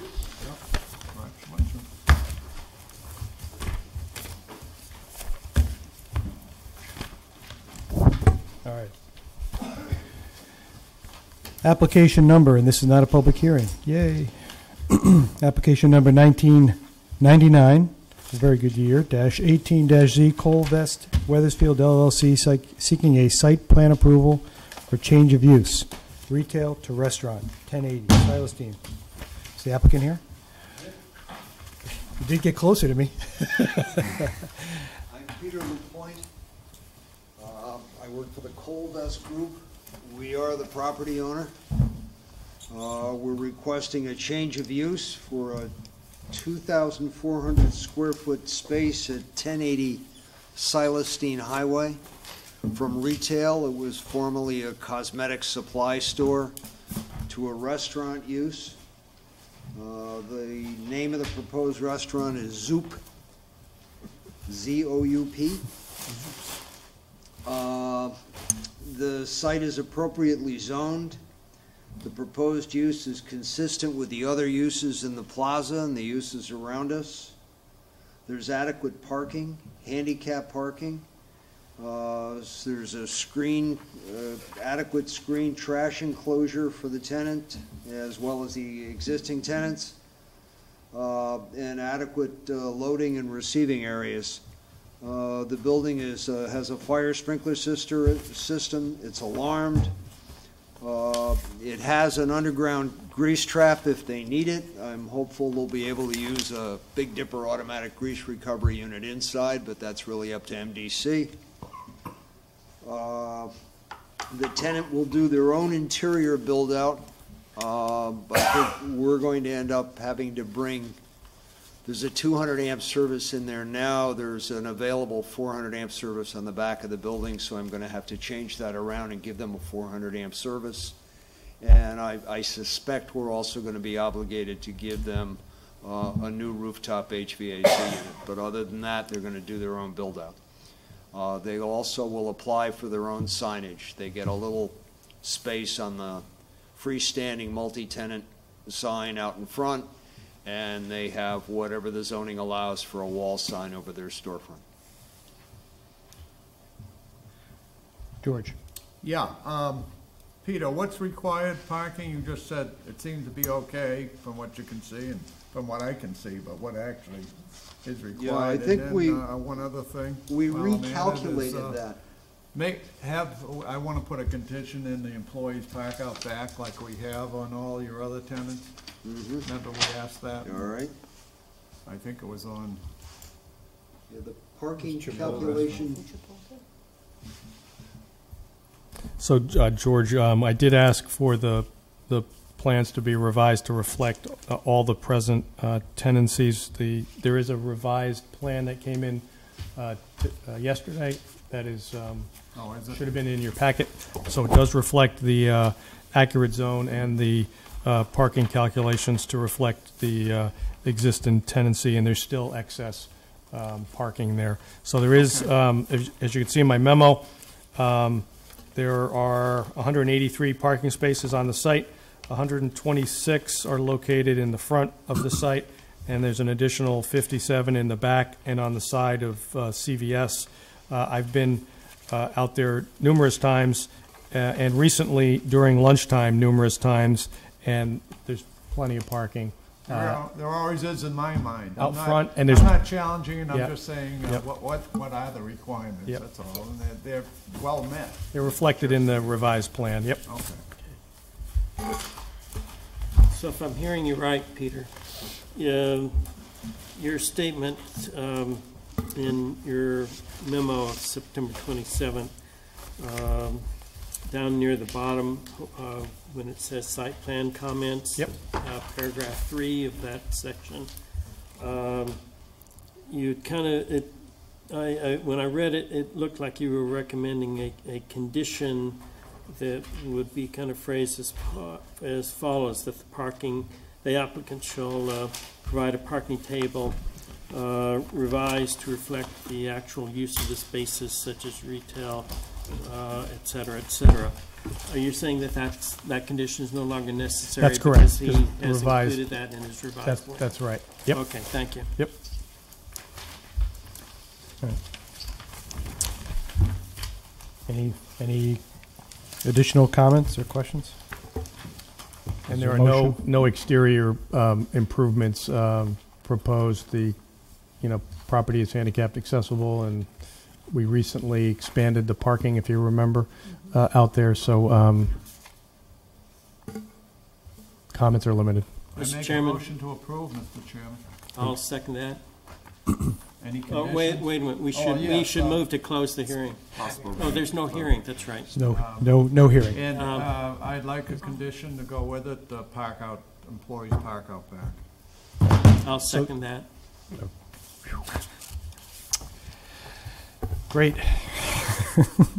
So we have a motion and a second to Are there approve. enough spaces out back for all the employees of everything to park? 57? It says 16.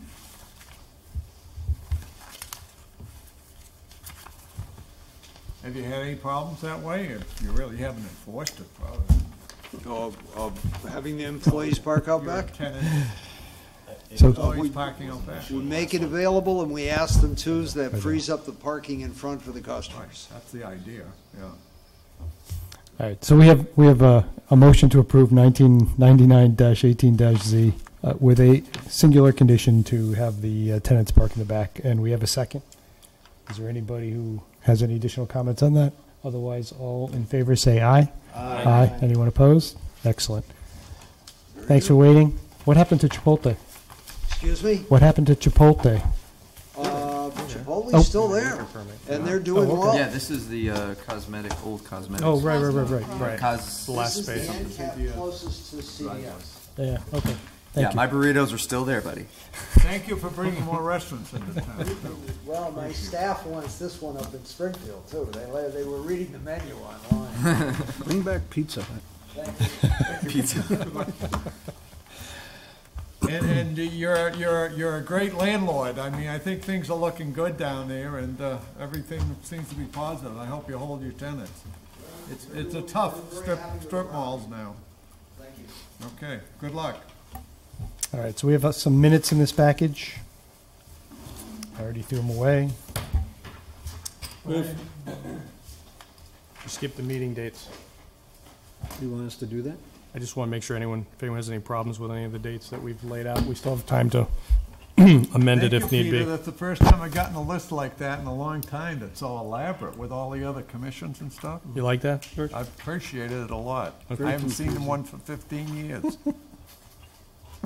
So there are one, good. two, It's like European style, though. three Wednesday meetings.